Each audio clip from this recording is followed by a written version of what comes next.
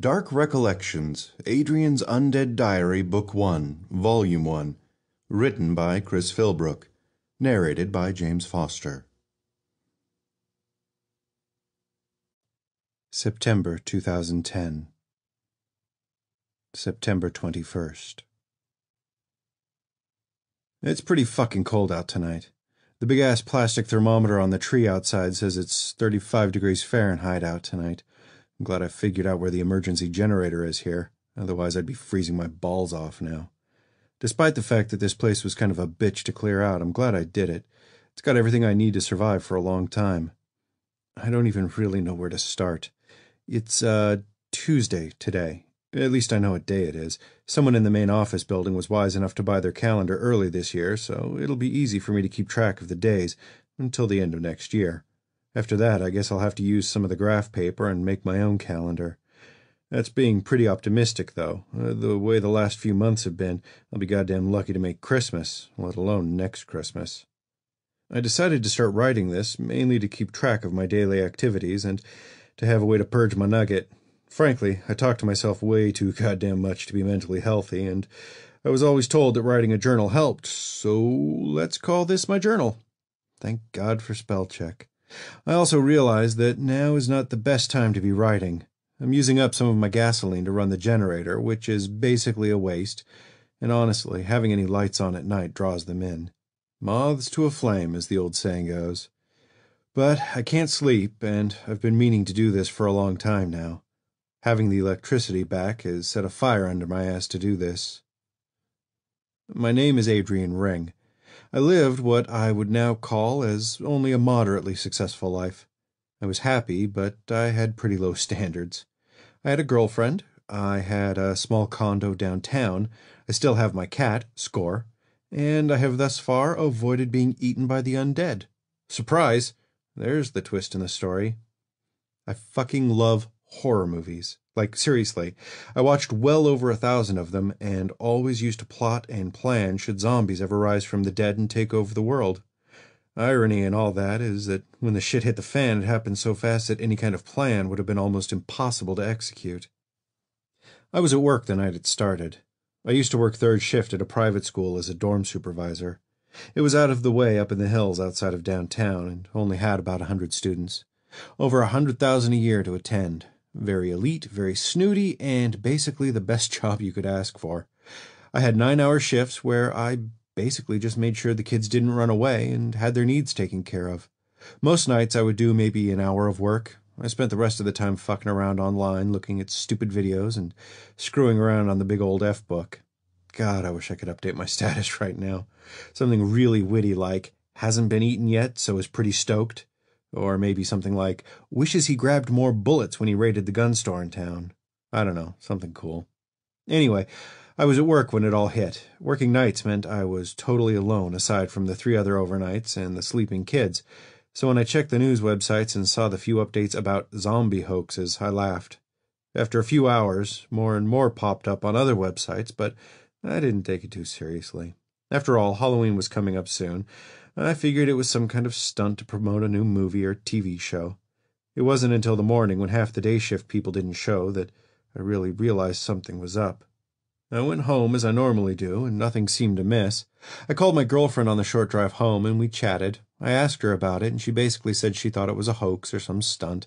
She was still half asleep, though, so who knows what she really saw or heard on TV. Plus, she was getting ready for work herself. She was gone by the time I got home, and I never saw her again. I think she was killed at work, or maybe on the drive home from work. I'll never know. The cities are far too dangerous for me to attempt to go to, and, to be honest, as much as I loved her, it scares the shit out of me when I think of getting eaten alive. If you can read this, babe, I love you. I went to bed after watching a few minutes of the news and eating a banana. I can still remember the weird vibe on the Good Morning shows. Kinda tense, but sort of laughing it off. I can still remember the look on the dude's face as he reported it, kind of like he was waiting for an April Fool's to pop up on his teleprompter. It never came, I guess. So I went to bed. I slept pretty good until about 3 p.m. I remember distinctly waking with a start, jarred awake. It took me a few minutes to piece together what actually woke me up, but the second gunshot kind of solved that riddle.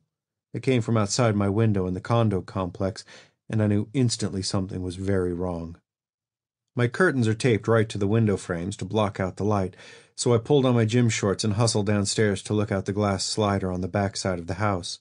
The action had ended by the time I got down there, but about 30 feet from where my place is, I could clearly see a dead body laying in the parking lot. Have you ever seen someone take a shotgun blast to the head? It's horrible.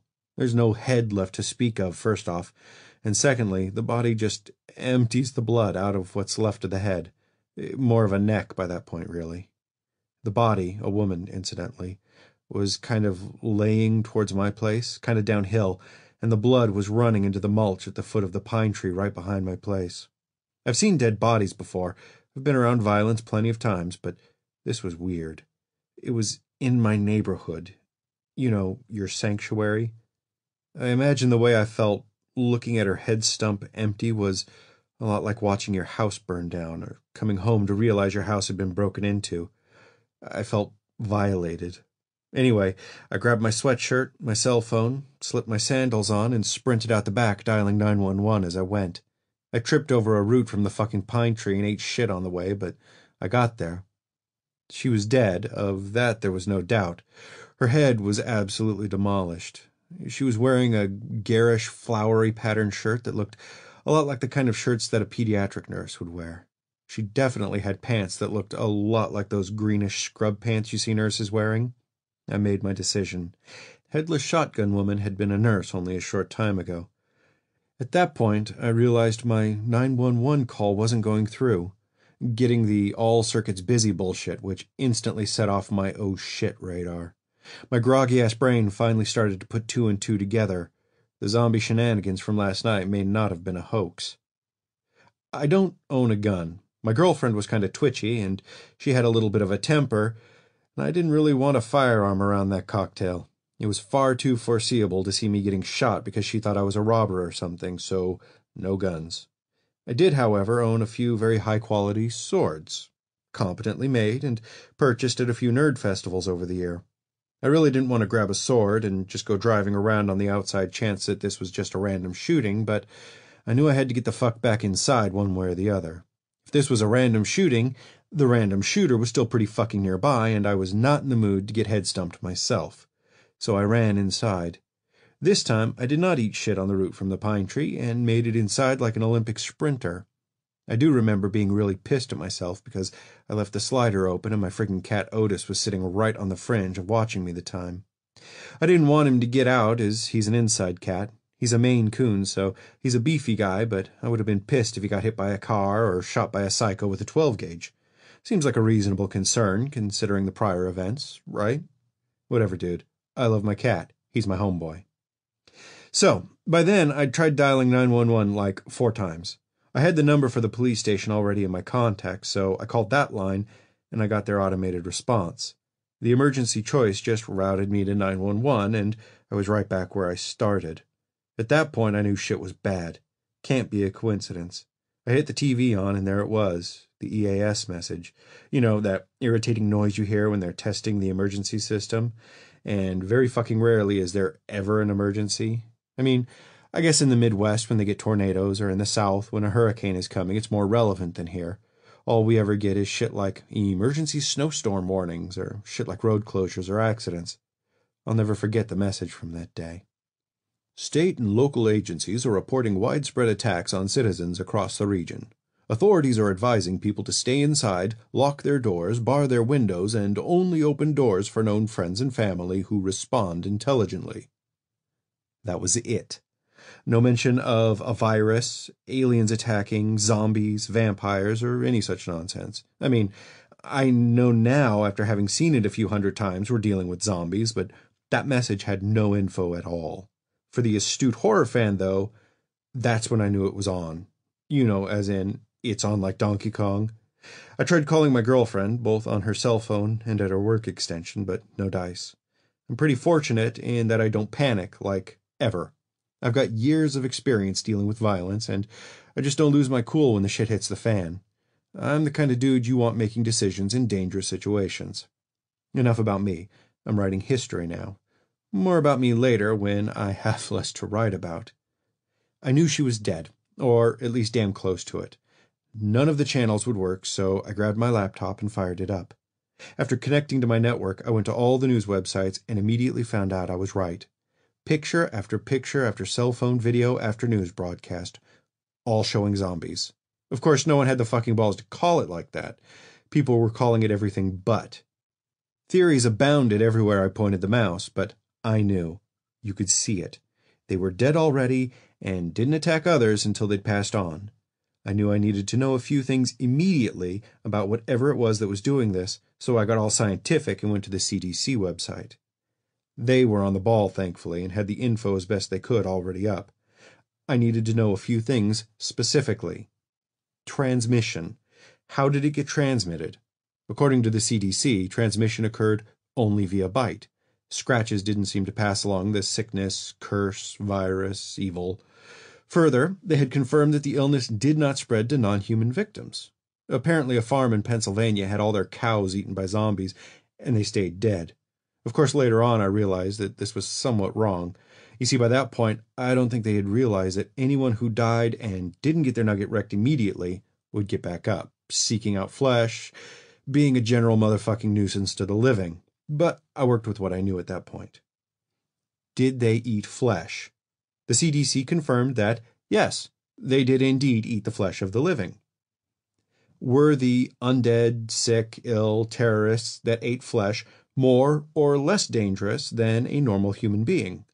Once again, the CDC reported that the ill were slow, had diminished capacity for thought and reason, and were hostile to other human beings as well as animals. They were uncoordinated, couldn't move much faster than a clumsy trot at best, and showed no ability to communicate or make plans of any sort. Where did it all start? How close was I to ground zero? The CDC had no fucking clue. They said that there were about a dozen simultaneous reports from all over the world, plus or minus a few hours, which, globally speaking, is pretty fucking simultaneous. As best I could figure, I was about a 2-hour drive from the closest outbreaks on the eastern seaboard. Could they be killed, and if so, how were they killed? According to the CDC, by now my most trusted source for news regarding the current and ongoing zombie apocalypse, any significant damage done to the brain would drop them again. So, Romero, dude, you were totally spot on. Fucking A, brother. So there it was. Despite the fact that even the CDC avoided calling it a zombie outbreak or the apocalypse, I fucking knew. Well, at the very least, I wasn't about to risk it. I grabbed up my phone and tried to make a few more phone calls, but no joy. All circuits still busy. So I formulated my plan. Mom lived about a mile away, right near downtown, right near the schools, and I knew I would swing by her place to see if she was okay. I had a few friends who lived right around town too, and I wanted to check on them. More importantly, though, was a long-term survival plan. My condo was shitty in terms of a place to hole up, so I needed a place to go. I knew almost immediately I would come here, back to the school. It had everything. I would get guns, some supplies, food, and then head to the school. Ride it out from there and see what happens. As you can tell, I made it here in one piece, but that doesn't tell the whole story. Unfortunately, my guilt over wasting this gas has finally reached its boiling point. Plus, I'm getting really fucking tired, and I need to lock the upstairs down so I can sleep soundly. I think for my next entry, I'll talk about the trip to get here and what I found when I did. Until next time, Mr. Journal. Adrian.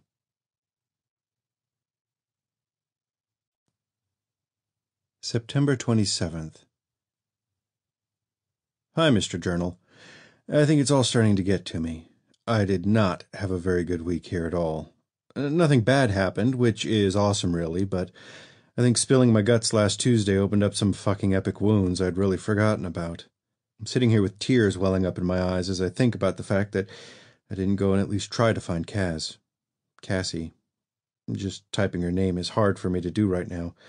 I sat here looking at this blank white sheet of pixelated paper for almost an hour, just trying to think of something to write about, but I couldn't.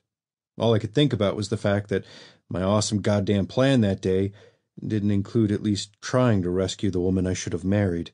I mean, I'm alive, and that's good, but it all seems pretty fucking pointless without her here. Like, Why do I even bother to make myself dinner when she's not here to tell me how bad my cooking is?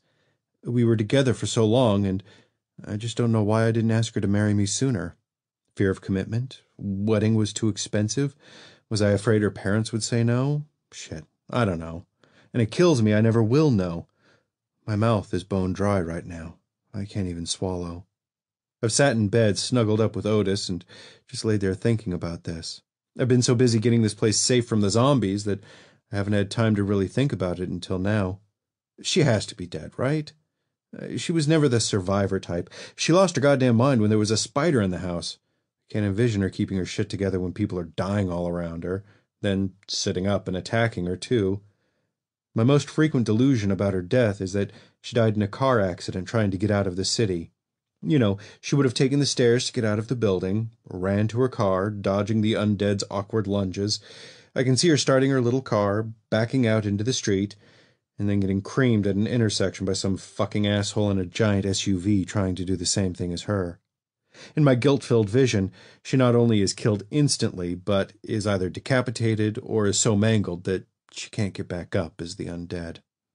I think thinking of it that way makes me feel like it's better that way. At least if she died that way, she isn't hurting anyone else. And at least that way, I'll never have to worry about seeing her disintegrating body shambling towards me someday. Man, I hope that never happens. I don't think I could take seeing that. Seeing her beautiful face all ashen and bloody, teeth bared, slowly clawing at the air as she comes towards me. Just typing that makes my fucking skin crawl. There's this enormous part of me that says I should go get a truck from the maintenance barn and make my way to her work. For closure. I know I won't find her. At least, I know I won't find her alive. I think if I did find her car smashed to shit in an intersection, I might feel better about myself, about my decision that day. You know, at least I could say that I was right about not going to try to find her. She was probably already dead by the time I even knew what was going on that day. There's no chance I could have saved her. Then the little prick inside me says, Adrian, but what if you find her dead, walking along the road, slowly making her way home, slowly making her way back to you? And my ambition to go get closure just dries right the fuck up. I think that little prick, that little voice inside me is my cowardice. I never thought of myself as a coward. Really, I've waded into some pretty dangerous shit in my 34 years on this planet, and not once did I give it a second thought. Why the fuck did I give up on her so easily that day? Fuck you, Mr. Journal. Adrian. September 28th. Mr. Journal, I am profoundly sorry for my outburst at the end of the last journal. Good sentence right there. I think a few of my English teachers just rolled over in their graves. Well, actually, a few of my English teachers probably just burped up the entrails of a few of my math teachers, but you get the idea. Sorry, surviving English teachers. That was pretty tasteless. Pun not intended. I feel better about myself today. I think yesterday's journal entry was cathartic for me. Finally, admitting out loud that I failed myself and Kaz that day has relieved me of some guilt. I actually slept pretty good last night for the first time since my first journal entry. I've been restless for a long time, and it was really rejuvenating to get a full 8 hours of sleep. Otis can sense my troubles too, and it's had him on edge. He's been largely avoiding me for a few days now, and finally this morning he actually came up to me as I woke up and looked for some attention. Apparently, he can figure out when I'm emotionally capable of giving him some affection. I am so thankful he's still around. After I gave him his love this morning, I had a bit of a startle. The campus here is pretty fucking out of the way. We're at the end of a country dead-end road in a small town, miles from anything even remotely looking like civilization. There are maybe 15 houses along the 5 miles heading up the hills to get here. Our campus is surrounded by water. There's a lake all along one side of the property, and the lake has a river draining down the hill we're on that skirts the other side of the property. Shit, you need to cross a bridge to get here. It's as close as you can get to an island without needing a boat. Hence, part of its allure as a last-ditch place to hold up. I parked 2 of the transport vans we used to use to get the kids around on the far side of the bridge, and there's no way anything can get across. Someone could climb across the top, but the zombies are far too stupid to put that plan together. Living people would need to get out and cross on foot if they were coming to visit. I hate using my guns now. A, it's a waste of ammunition. B, we have an archery range here, and arrows are reusable if I do it right. And C, guns are loud and could theoretically draw unwanted attention. Anyway, when I went out to check the campus for dead folk, lo and behold, there were 2 zombies shuffling and milling about on the far side of the vans. I don't think they knew I was here, but honestly, I didn't ask them. It took me 3 arrows to hit both of them in the head and re-kill them, so to speak. My first shot just thunked right into the dry, empty eye socket of the first zombie. He dropped like a bag of wet laundry. My second shot sailed pretty wide right. Not sure why. It felt good when I let it go, but third time's the charm, and I hit the other zombie squarely in his brain pan. I sat still for a bit, waiting to see if there were any other undead dudes on the other side of the bridge, and after a bit I crossed carefully and retrieved all 3 arrows. All 3 were fine for use again. I really didn't want to leave those bodies there, so I got my rubber gloves, my shitty overalls, and got the 4-wheeler with the little trailer on it, moved the vans, and drove the 2 corpses to the far back side of the campus, out where the faculty residences are. Or used to be. Not sure what the proper tense is on that. I mean, technically the residences are still there, but faculty that used to live in them is long since gone. I guess it doesn't matter. Both of the bodies were heavy as hell and smelled fucking awful. Not the sick, rotting, putrid flesh smell, more of a rotting fecal matter and kelp odor. I know, charming. Anywho, moved the vans back, chilled out for a bit to make sure everything was quiet, and I hit the campus cafeteria and snagged some canned stuff to eat for the day. I'm finally getting accustomed to moving about without the constant fear of being attacked around every corner. At first, right after all the shit started, I moved through life in a slow and smooth combat walk, gun at the ready. Every single door was breached like I was either a super-secret sneaky spy or like I was kicking in a door in a slum in Baghdad looking for Wahhabi. It's only been the last few days that I've felt safe enough to basically just live life like normal. LOL. Normal. What the fuck is that now? Normal is not being pretty okay with watching a dead human being gnawing away at the flesh of a slowly dying person. Normal is not reasoning with yourself that everything in that situation is okay because the zombie is busy eating that person and will thus not attack you for some time, ergo you are safe. How fucked up is that? So I'm feeling pretty good right now. I have some warmed up canned corned beef hash, a couple slices of canned brown bread, and some hot instant coffee. I'm feeling a little better about my utter scumbuggery regarding leaving the love of my life to die a bitter, lonely death, and I actually feel like dropping more into this journal. Sound okay to you, Mr. Journal? I thought you'd like the attention. As soon as I get Otis off the screen of the laptop, I'll tell you a story. There we go. I'm sure he'll be back up in my lap shortly anyway. I'll get done what I can in the meantime. Where was I? So I had formulated a plan to get to what I felt was relative safety. Food, supplies, guns, check on friends and family, and get here to the school. Not necessarily in that order. I live about 2 miles from the local gun store. I could see and hear cars still driving by on Main Street outside the complex, so I knew it wasn't total devastation. Probably panicked, probably fucked up a lot, but probably still, held together. After I got dressed, I grabbed a mess of shit and loaded my car. A suitcase and a duffel bag of clothes were first. I grabbed my 2 best swords and strapped my dad's old hunting knife to my belt. It's a badass knife my uncle made a long time ago out of a piece of heavy-duty file. It looks like something straight out of a horror movie. I use an old K-bar sheath for it when I go hiking, so it looks even more badass. Like how badass I look is going to help when I'm getting mauled by the undead, right? Very feminine of me to think about how I look at a time like that. Kaz always said I was sensitive. I snagged an old plastic milk crate and loaded all the food in the kitchen that would last into it. Everything canned, everything frozen, anything bottled. I filled every water bottle we had and dumped out the milk jugs and filled those with water too. No idea how long running water would be available, and I wanted as much as possible. I grabbed Kaz's sewing kit, my dad's old fishing rod and tackle box, our first aid kit, and my toolbox.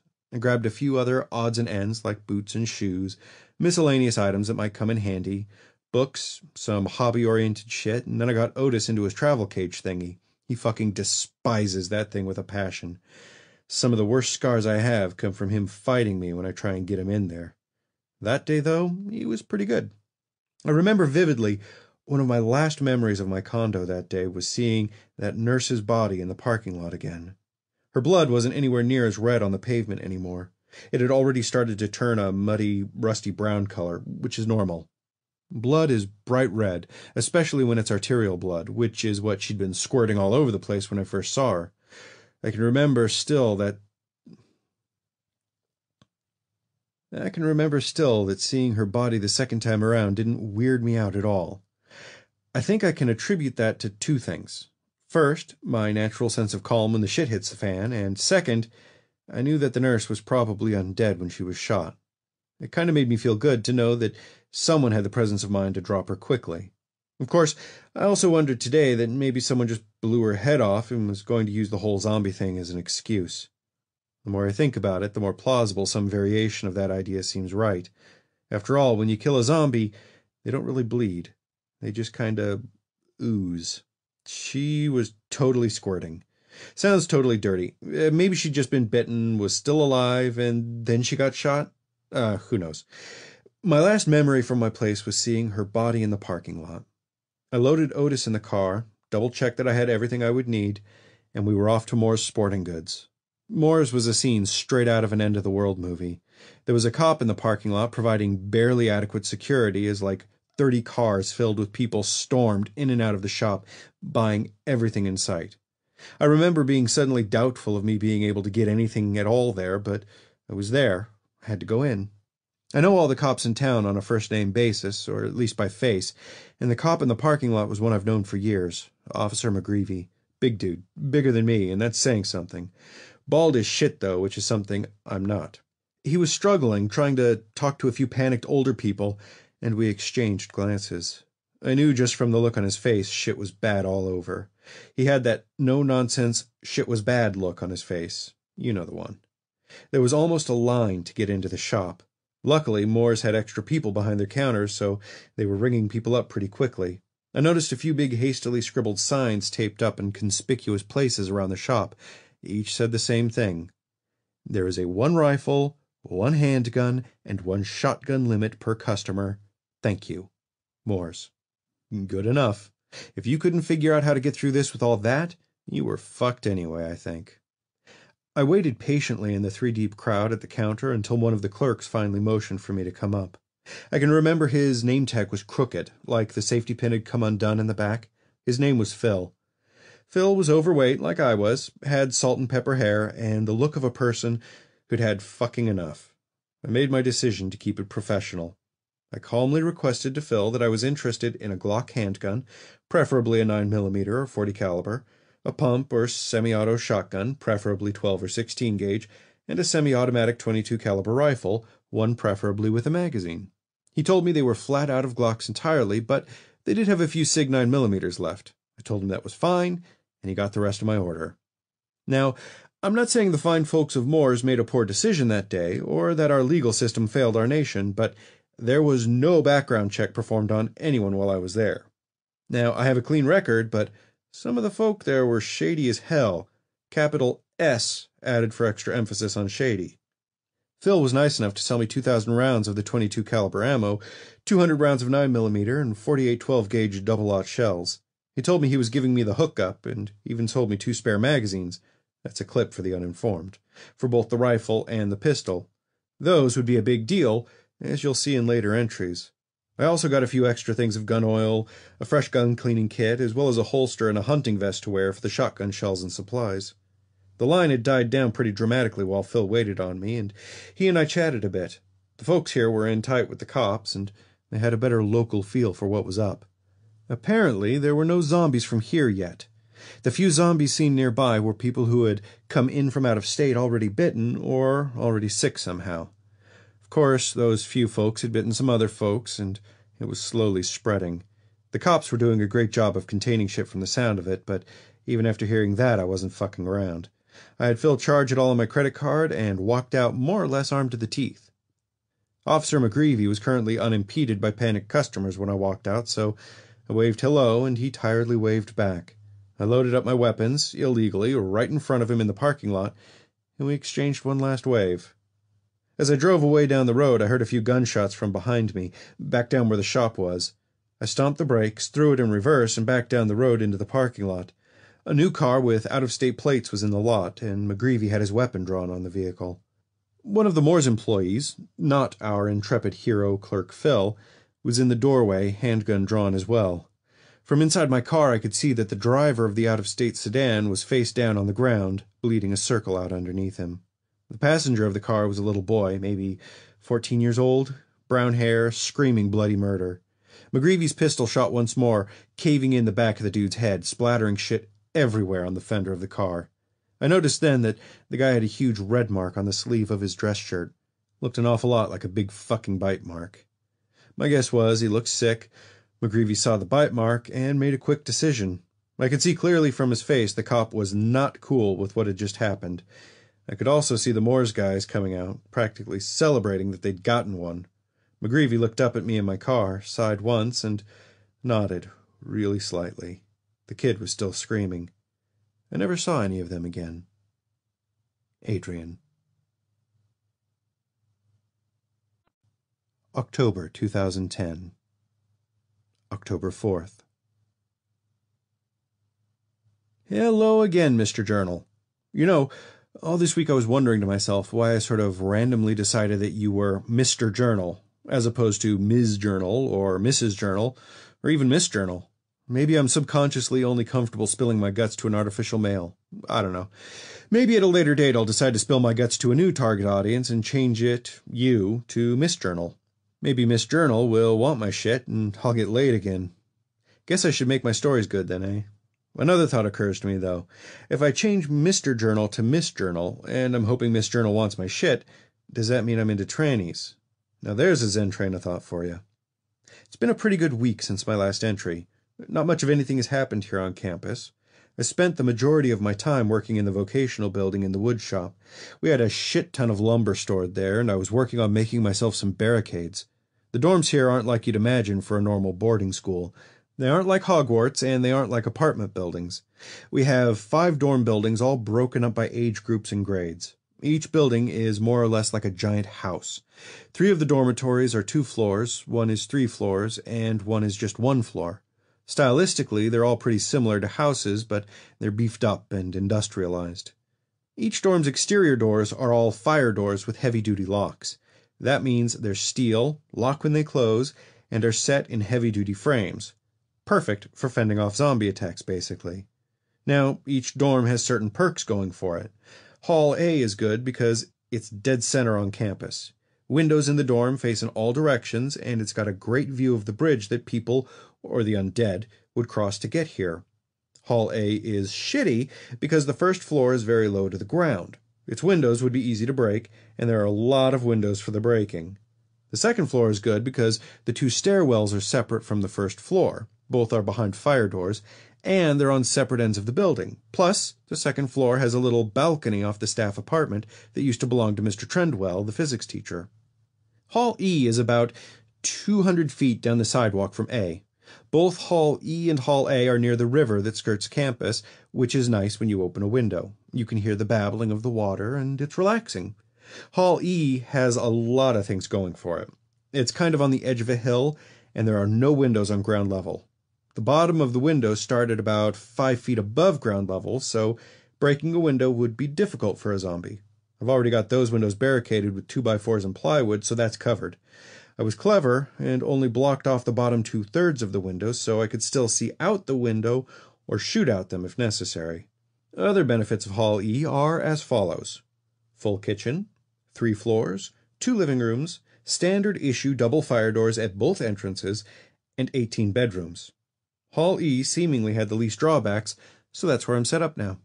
I'll tell you more about the campus and other buildings here later. Just about every building here has some kind of fucked up story to tell about it, and I don't want to miss any of the juicy details. Gotta impress Miss Journal for when she shows up, right? The barricades I worked on this week were for some of the buildings that are low to the ground here. Specifically, I really want to get the deck on the end of Hall E more secure. It's on the edge of the building that's overhanging the hill, so it's about 8 feet off the ground, but I really want to shore up the railings in the event I'm swamped and trapped here, so that was my project this week. I had enough lumber, skill, and ambition to get that project done. Huzzah me! The whole time I was working in the shop, I kept my shotgun handy and didn't use any of the power tools. Noise is bad, and plus, there's no sense in wasting my gas. My supply is obviously limited, and it's not like I've got more important shit to do. Handsaws for the win. I think I should probably fill in more details about my trip here, though. There's still so much story left just from the day the world fell apart.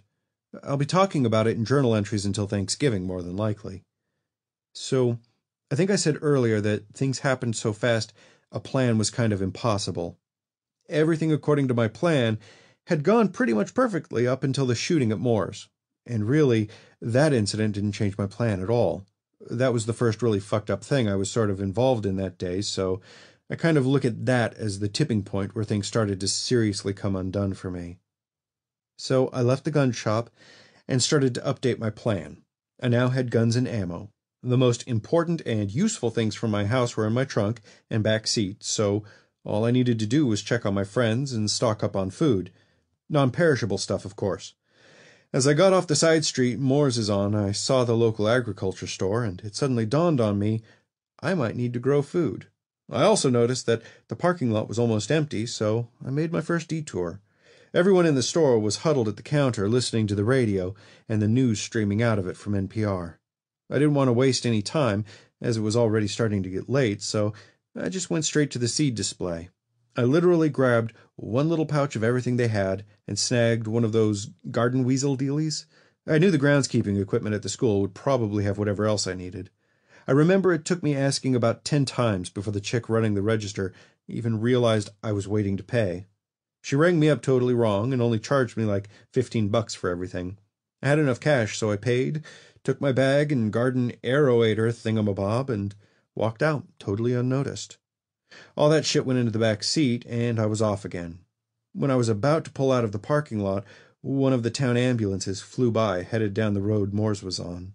I assumed they were headed to deal with the shooting. Another one of our town's finest was right on the ambulance's ass as well. That was actually the last time I saw a cop. Weird now to think that it's been months since I've seen a cop. Weird now to think that the dead come alive and feast on the flesh of the living, too. Lols and whatnot.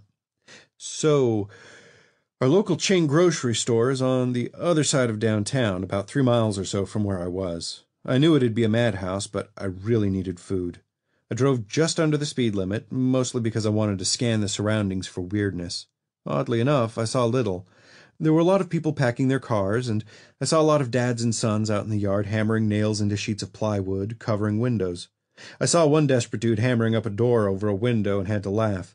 I wonder still how many of those folks are still holed up in their houses. I haven't done any tests, but I imagine a sheet of plywood wouldn't last long against a bunch of the undead hitting it over and over. Granted, they are weaker than a person, but they don't fucking get tired. The only break they take is to gnaw your flesh off your bones. Otherwise, they just keep at it, whatever it is they're doing. Anyway, downtown was pretty tame. The power was still on, and I ran the red light cautiously in the center of town. There was no traffic, and I wanted to get to the store to get food before it was literally gobbled up. The final 2 miles to the store was more or less uneventful. I got passed on the road twice by jackasses driving giant pickup trucks. One of them flipped me off as he passed me on a solid yellow, and I just had to laugh. World is ending, and this guy is such a dink that he has to give me the finger for not doing 60 in a 30. Some people are just assholes. I hope he got eaten by another asshole. The second guy who passed me was much nicer, though. No middle finger. The grocery store was mobbed, as I thought it would be. I parked on the edge of the parking lot and locked up the car. I slipped on my hunting vest, loaded it up with the shells Phil hooked me up with, and slung the shotgun over my shoulder. It was at that moment that I realized I needed to shorten the barrel and stock on the shotgun somehow. It was a little long and would be difficult to use in a building. I made a mental note to myself on that for later.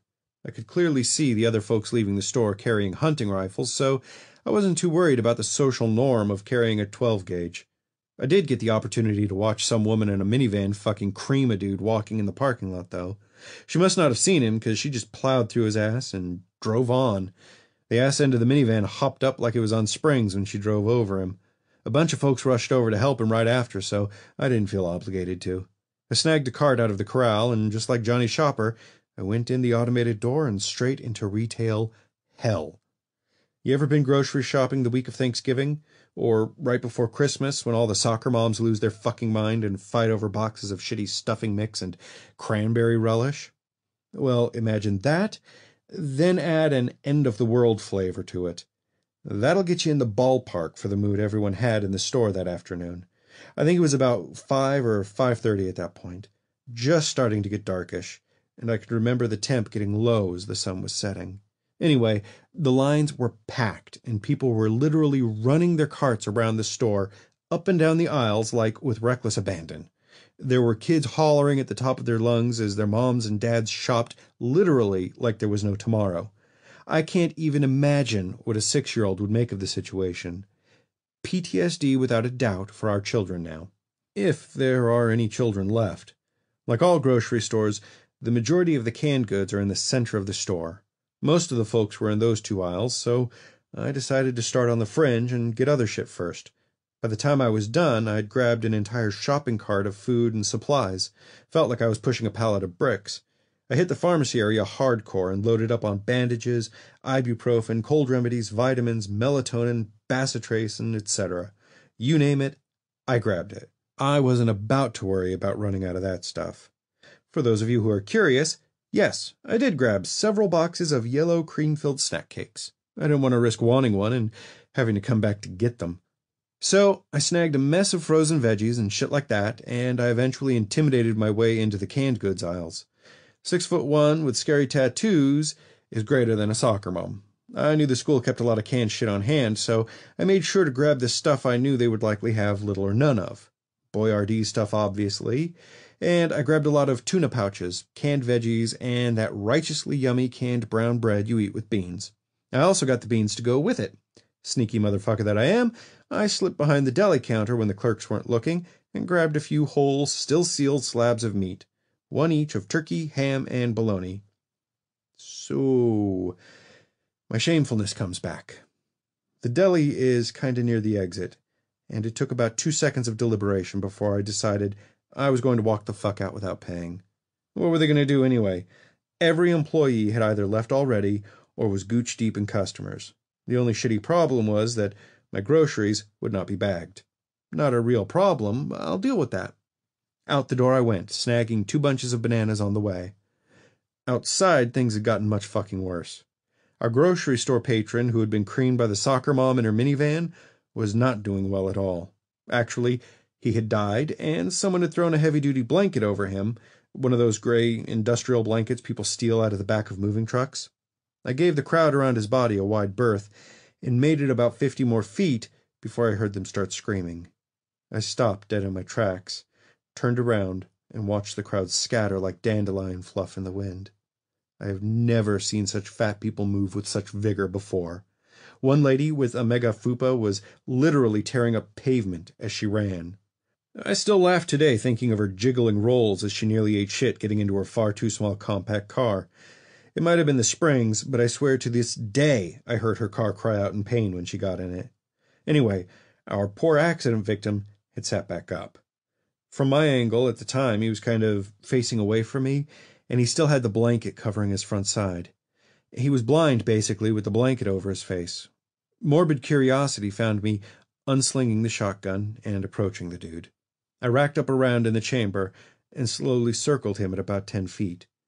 You could just tell from his body language that he was fucked up. Plus, he was making this rattling noise with his quasi-breathing that was just not normal. Well, that's not entirely true. Ever give someone CPR? Frequently, when you're giving real CPR, air gets down into the stomach. When the air escapes, it sometimes does this burpish gurgle deal that's kind of unsettling. It's the death rattle you read about. This dude was doing it, and he was moving around at the same time. Didn't make sense. I knew what it really meant, though.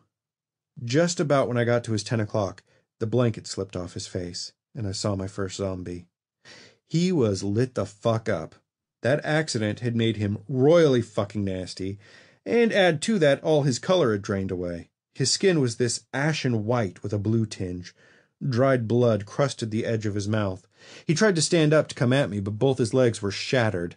He kinda half fell over in my direction and face-planted on the pavement. I remember laughing nervously when he started crawling at me because I saw his face had left a bloody wet mark where it had hit down. His eyes had totally glazed over and were almost whitish gray. He wasn't moaning like they do in the movies either. It makes a lot of sense now that I've seen so many real zombies. Moaning requires breathing, and these things do not breathe. Once he'd finished his charming death rattle, he was silent. That's actually one of the things that keeps me up at night. If you don't hear the shuffling of their feet, see them coming, or smell them coming, they're almost entirely silent. After I made the mental decision that this man was indeed a newly minted zombie, I took a deep breath, drew a bead on his face, closed my eyes, and pulled the trigger. The Mossberg bucked hard, and I felt something hit the front of my pants. I opened my eyes and saw that his face was totally annihilated, and some of the splash had hit me in the legs. I panicked for a second, wondering if this shit was contagious. I took another deep breath and chilled myself out. Couldn't worry too much about it right then. I racked up another shell in the shotgun, noticed the startling amount of people looking at me with shocked expressions, and walked back to my cart. You know, there were at least 10 guys in the parking lot at that moment with a gun, just like me. Why didn't they do anything? Was I the only one with balls? I suspect I've just watched too many horror movies. The crowds parted like I was motherfucking Moses and they were the Red Sea. I'm a big dude and people frequently see me and my tattoos and get a wide berth anyway, but this was an adult-strength wide berth. 20 feet, solid. That kind of felt good. I was getting a hardcore adrenaline rush the whole time, and I'm not going to lie, it felt kind of good. I scooped my groceries into the trunk of my car, topping it off. I grabbed the box of shotgun shells from the passenger seat of my car, loaded a replacement shell for the one I just shot, and got in the car. Next stop, friends and family. See you soon, Mr. Journal. Adrian.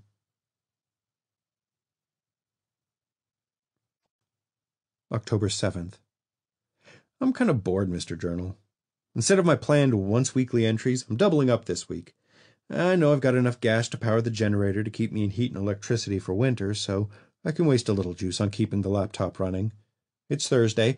I just ate some lunch, and things are pretty good here. Got my deck fully reinforced, and I pulled up all the stairs leading off it. Now, there's no way they can get in via that entrance. Hall E has all the windows on the first floor barred up adequately, and the fire doors are strong enough to hold back a siege. I've also got clear lines of sight to all entrances to pick off a ton of zombies should things get desperate. I have a lot of lumber left over as well, so I'm starting to think of what else I should really be reinforcing. I don't know yet. This place is pretty huge, and I don't want to waste the wood. Otis is well. Nice of you to ask. I'm definitely wishing I had grabbed more cat food for him, though. I only thought to grab 2 large bags of food, and that's getting low. I know I can share my food with him, but that's not ideal cat food, you know. I guess eventually I'll have to seriously consider a run back in town to restock. There has to be food still in town somewhere, and I can't imagine that our residents thought to grab up all the cat food. In all honesty, I really ought to start formulating a plan to get down there as soon as possible. I'm starting to notice food choices are getting slim at dinner, and if there are other survivors in town, I want to make sure I get the food before them. Selfish, but it's the reality now. I'm as likely to get shot and killed by another living person as I am to get eaten alive by the undead. I'll start to look at my options this week. I can tell it's going to be a pisser of a winter, and I don't want to have to leave here in a snowstorm. I should also stop by my house and get more of my own stuff. I'll be cooped up inside for most of the coming winter, and I don't want to get stir-crazy. It's entirely possible boredom might drive me to desperate measures, and I'd rather cut that off at the pass. What to talk about? Me? The past? More of the story from the day it all started. I don't really want to say much about myself. I think we're all delusional about our self-image anyway. What I type in this little journal will be just a vision of myself, not a real accounting of reality. I guess eventually I'll have to say something, but for now, go fly a kite. You already know my name, my height, and that I've got a lot of tattoos. I also mentioned briefly that I had experience with violence. I worked concert security and did bouncing for 13 years on the weekends. I also did some bodyguard work here and there and did my stint in the army. Plus, Dad and 3 brothers were all military, so that was my culture at home. Anyway, I'm feeling like dropping more history now about the day the world ended, so let's get that ball rolling. Had to open my last journal entry to see where I'd left off. So, by the time I got all my groceries into my truck, it was 6 p.m. I figured I had another solid hour of twilight before dark, and I really wanted to be done here in town before it was dark. The thought of wandering around in the dark with the undead wandering still sends ice water through my veins. I checked Otis to make sure he was okay, which he was, and I formed a mental map out of town and where my friends were, and in what order I needed to check on them in. Mom was first. She was probably the closest, likely the least capable of dealing with the crisis, and had some skills that I knew would be useful if things got dragged out. In retrospect, I fucking despise being around my mother, and I really should have thought of that. Second was my good friend and coworker, Steve. Steve lived on Main Street, but he was good to go by himself. He was smart, resourceful, had a decent car, and probably wasn't home anyway. He frequently went into the city after he woke up, so there was a good chance he was already gone. Third was Kaz and I's friends, John and Dorothy. They lived outside town with their 4-year-old daughter, and I really wanted to try and get them to come with me to the school. They would be last, though, as they were the furthest out. The rest of my family all lives in the city or just outside of it, so they were too risky, at least for tonight. Mom lives on School Street downtown, weirdly enough, next to the school. She was getting up there, about 70, and she'd just moved into senior housing a few months earlier. She hated it, but she couldn't afford much else. Kaz and I both felt her moving in with us was not an option. I left the parking lot of the grocery store, driving slowly. This time, though, I had the cig in my lap as I drove. Things were much more serious in my mind now. I had just seen a zombie, just shot a zombie, and now knew for sure it was happening right here, right now. School Street was maybe a mile away. The short drive to Mom's place put things into perspective for me. I didn't see a single zombie on the way there, but that makes total sense. Unless you were bitten or died of some other cause, there would be no reason to see one. Mind you, I was still operating partially thinking the CDC was right about how transmission was only by bite. I hadn't quite fully made the connection that parking lot zombie had never been bitten yet. Anyway, I realized there was probably a bit of a buffer of time still until people started to die. As long as I could avoid human-on-human violence, I should be pretty good. Keeping suit with my new criminal side, I ran the light again, but this time turned onto School Street, heading toward Mom's. There were way more people out and about now. Lots of folks still boarding up their places, and even more loading up their cars and vans with shit to get out of town. I imagine a lot of people were going to head north to get to even more rural areas. No idea how that panned out. Judging by my success, as long as they weren't total idiots, a lot of them should be just fine. I saw a few more fender benders before I got to Mom's place, but nothing that would generate a dead body, so no worries there. The senior housing place Mom lives in is a huge 2-floor building. Imagine a hospital-style setting, only less sterile and mildly more homey feeling. I pulled my sedan into the parking lot right near the entrance closest to my mom's apartment and got out. The scene there was also pretty hectic. From the looks of things, people were picking up their elderly family members and getting the fuck out of Dodge. Lots of old folks getting wheeled out in wheelchairs at top speed to waiting cars. I hopped out, locked the car, and headed towards the door. I left the Mossberg behind in favor of the cig. The barrel of the shotgun was probably going to be longer than needed, and would likely be a hindrance if shit hit the fan. Speaking of that, just as I got to the big glass doors, someone burst out, nearly smashing me in the face. I remember stumbling backwards a few steps when I saw blood on them. It was a middle-aged man, somewhere around 45 maybe. I recall his hair was receding pretty badly, and he had an epic comb-over and really thick eyeglasses. His palms were slick with blood, and his sleeves were streaked with red all the way up the elbows. His neck was also covered in what looked like a spray of bright red blood, too. He just blew right by me in a total panic. I couldn't see any wounds or bites, so I didn't think to stop and ask him what was up. After watching him sprint across the parking lot to his waiting car, I pulled open the doors and headed in, drawing the cig. There were bloody footprints all along the carpet in the lobby. The bloody tracks headed through the nurse station area, originating down the hallway my mom's apartment was. I instantly got a really bad feeling. I started to move really slow, handgun up, taking wide berth of doors. The intersection where the bloody footprints turned was a 4-way, and you could see huge smears of blood on the walls and on the handrail that ran everywhere in the place. I swept around the corner and saw a cluster of people huddled in the middle of the corridor about 20 feet away. I don't remember exactly what I said, but it was something along the lines of, "Hey there," but loud, like attention-grabbing. The people stood up slowly and turned. At first, I just thought they were old and moving in an arthritic fashion, but once I got a clear look at them turned around, I knew they were dead. Two old ladies and an old man, sallow and sunken-faced, covered in blood and gore. The lady closest to me had a massive wound in her neck that was ragged and semicircular, like a bite. The three of them had been eating someone on the floor in the hallway, and my shout had interrupted them. The trio of old zombies started to shuffle towards me. If it wasn't so fucking gross, it might have been kind of funny. Older people zombies, or injured people zombies, seem to reanimate in as good a condition as they were in life. This is something I've learned. They stumbled, bumped into the walls, and moved at a crawl towards me, dripping blood all the way. I took a quick check behind myself to make sure there wasn't any behind me, and once I noticed it was all clear, I dealt with the three Methuselah.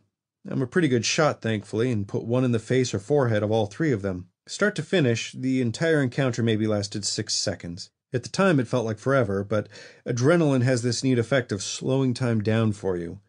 Thank you for that, big person upstairs. I checked behind me again, and it was all clear. From the other side of the building, I could hear the screams of people fleeing from the gunshots, or perhaps other elderly zombies, so I knew I had a little time. Of course, this changed my estimates on my time buffer. These older folks had obviously died of natural causes and reanimated, so I knew at that point there was a much higher chance of there being more walking dead. I slowly approached the three bodies and gave them a good kick. I can remember wishing I'd brought sturdy work boots. Those are harder to bite through. The body in the hallway was my mom.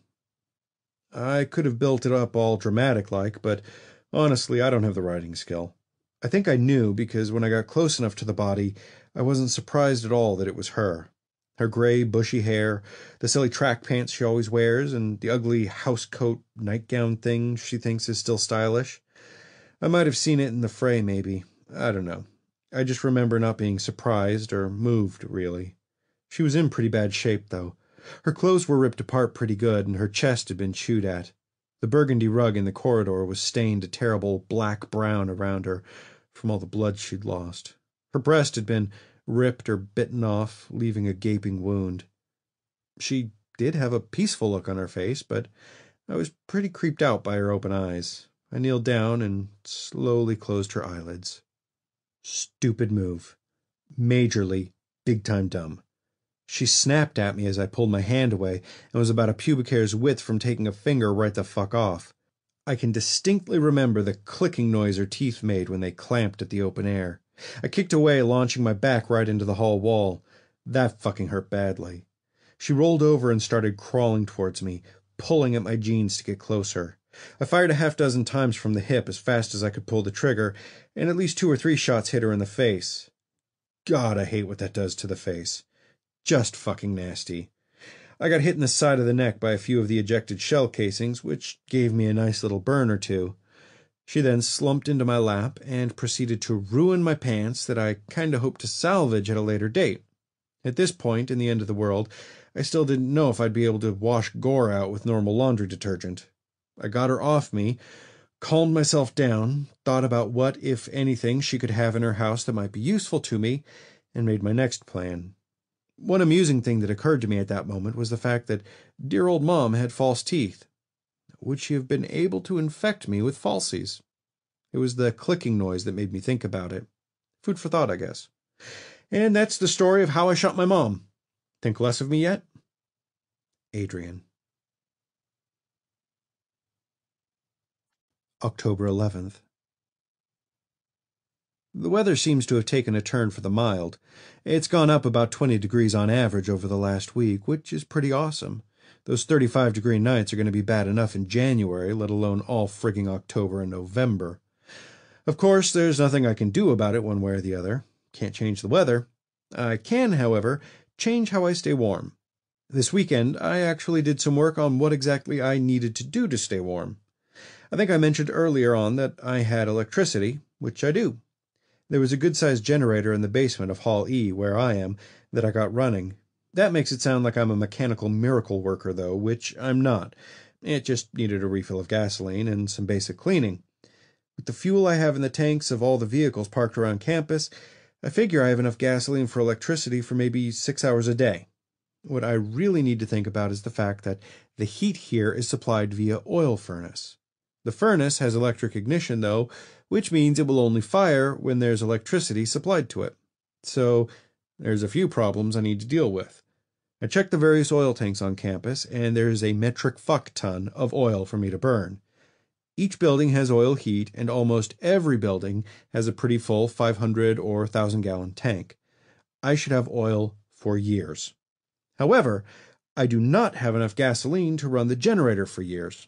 There's about 20 vehicles on campus, and most of those have less than half a tank of gas. I figure that's about 200 gallons of gas at most. I'll need heat overnight at the very least during winter, which is at least 6 hours, which means all my gasoline will be used up generating electricity, strictly to keep my furnace running. Not really a great situation. I definitely need to address two problems. 1. I need way more gasoline. I need gas for the cars, should I ever need to leave here, and I need gas to power the electric generator. 2. I need a more renewable heating system, something like a wood stove.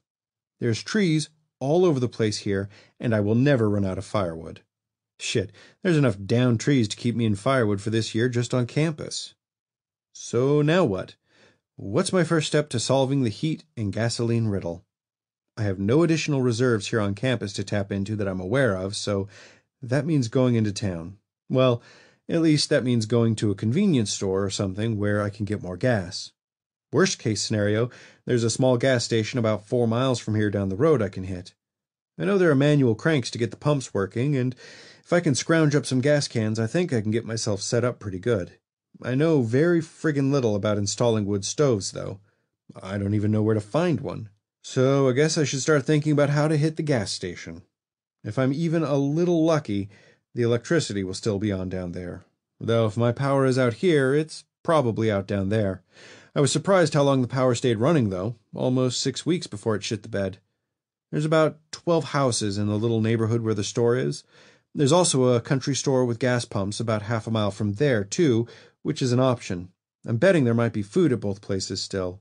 It stands to reason that if people downtown went out after the shit got bad to get food, they probably went to the grocery stores and the shops downtown. These fringes of town places might not have been picked over yet. I guess yet is the operative word here. I guess the sense of urgency in getting to any leftover supplies should motivate me to get my ass in gear. Alright, here's my plan.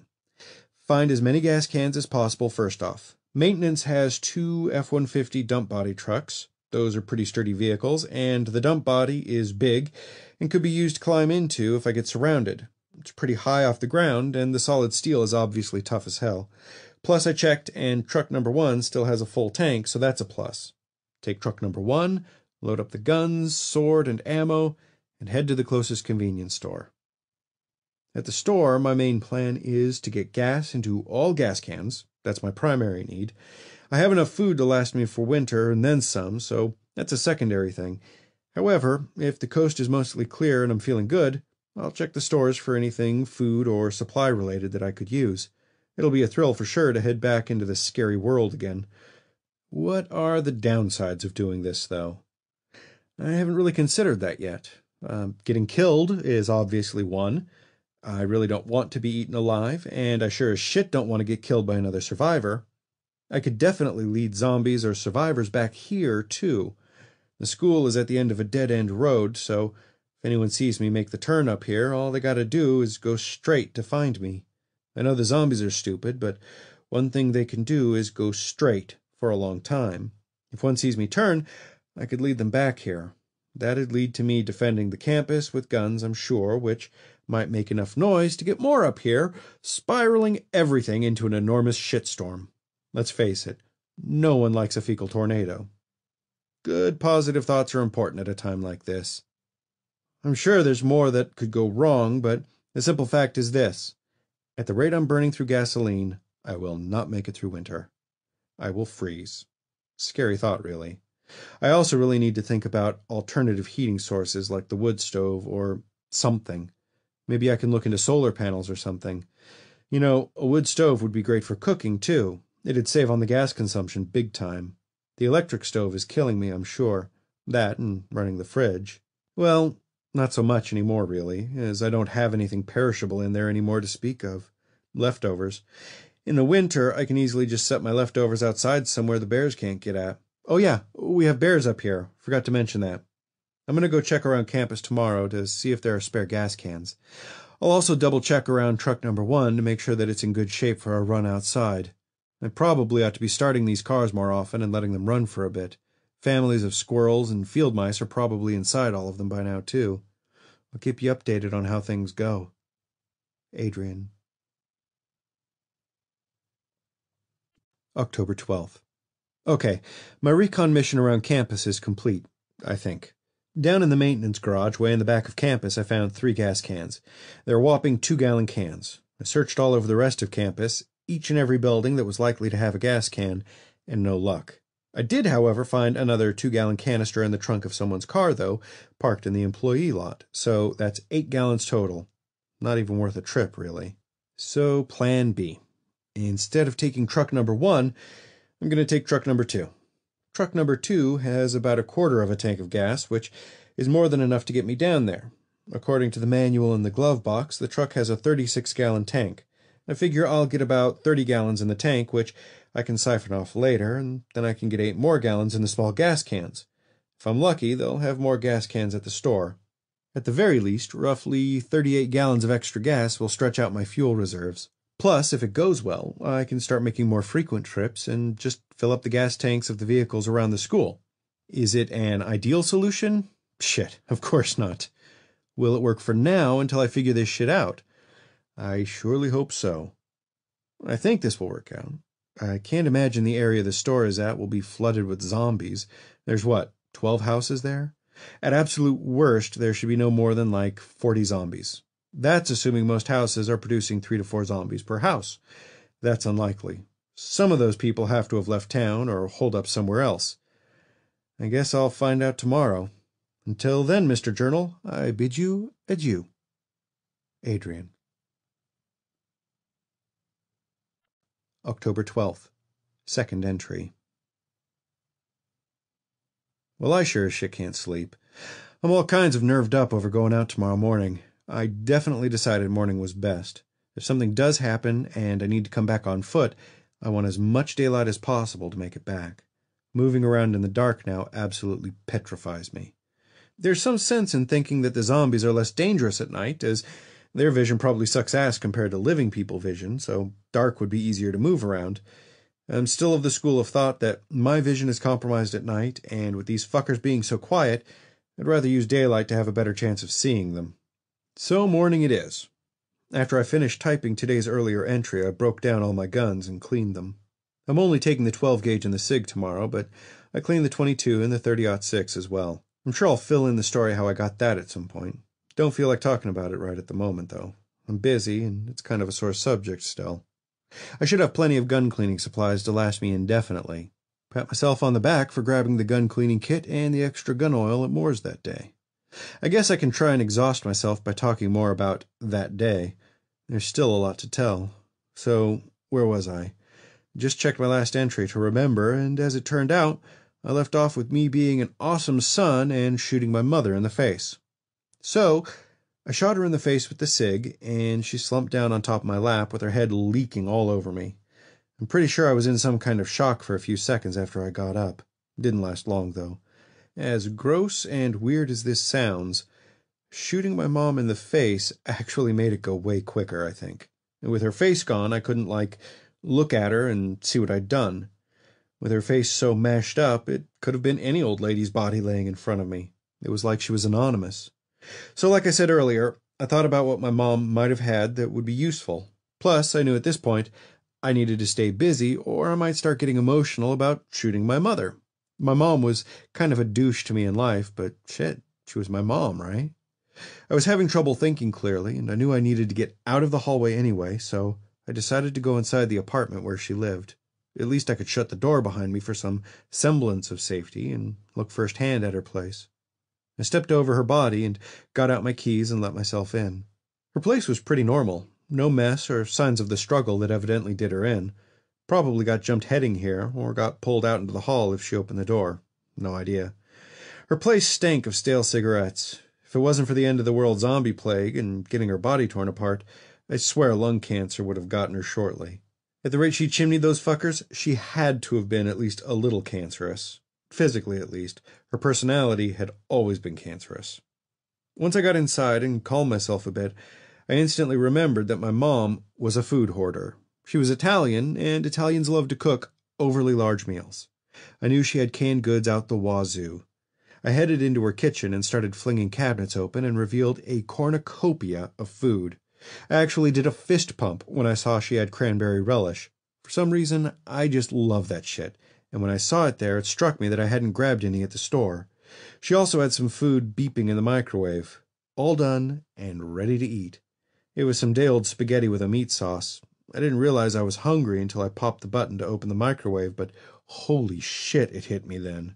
I snagged a fork from the drawer and ate the whole plate standing in front of the sink. Yay, Mom.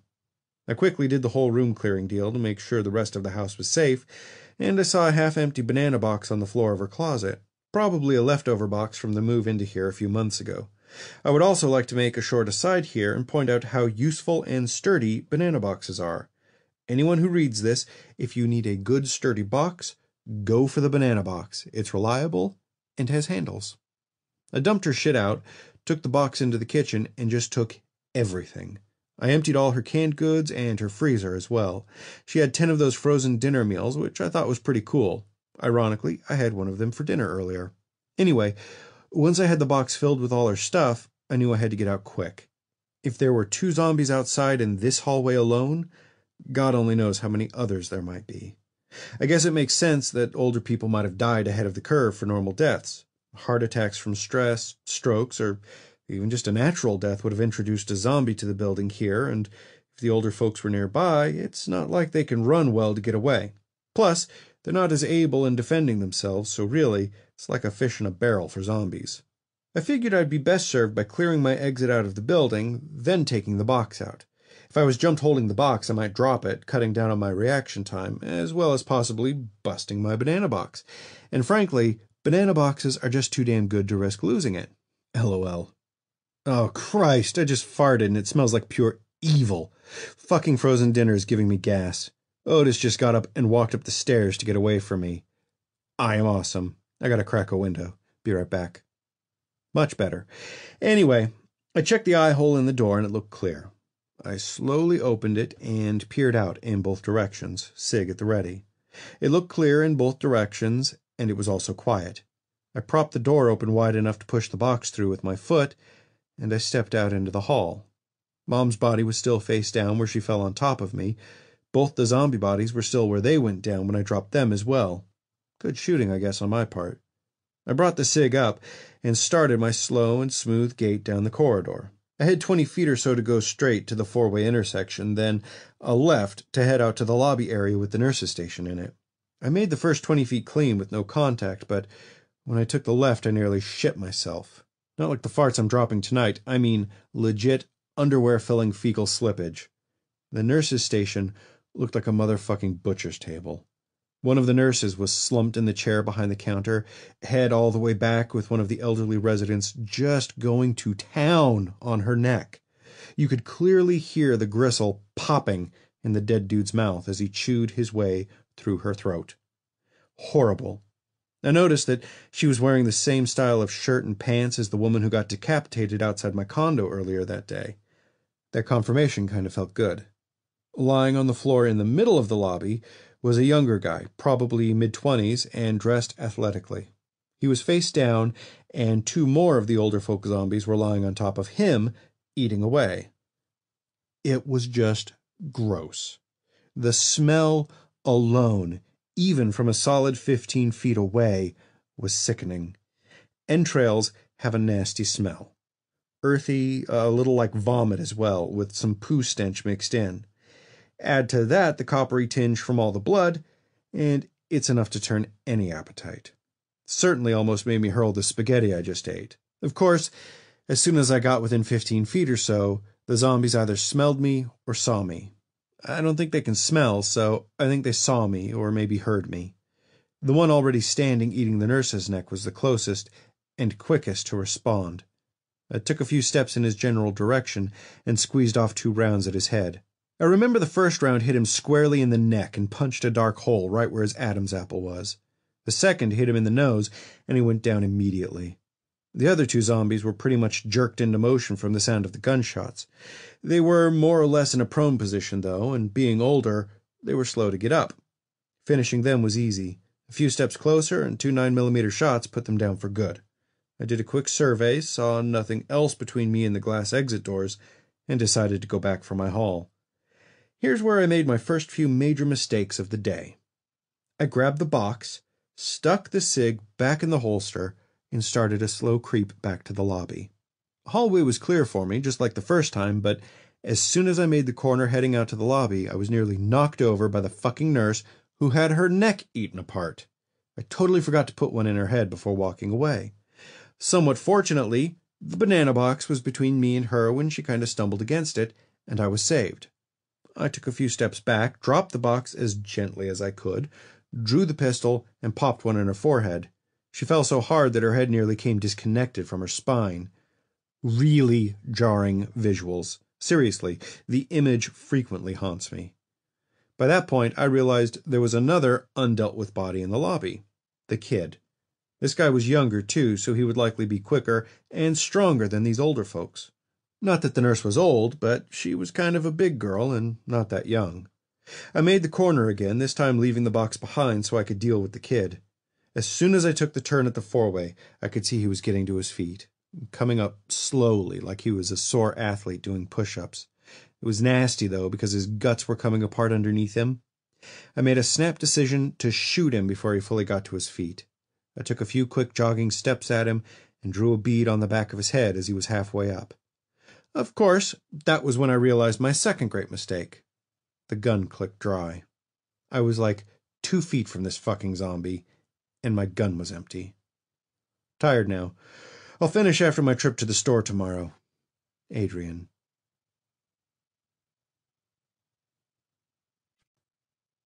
October 13th.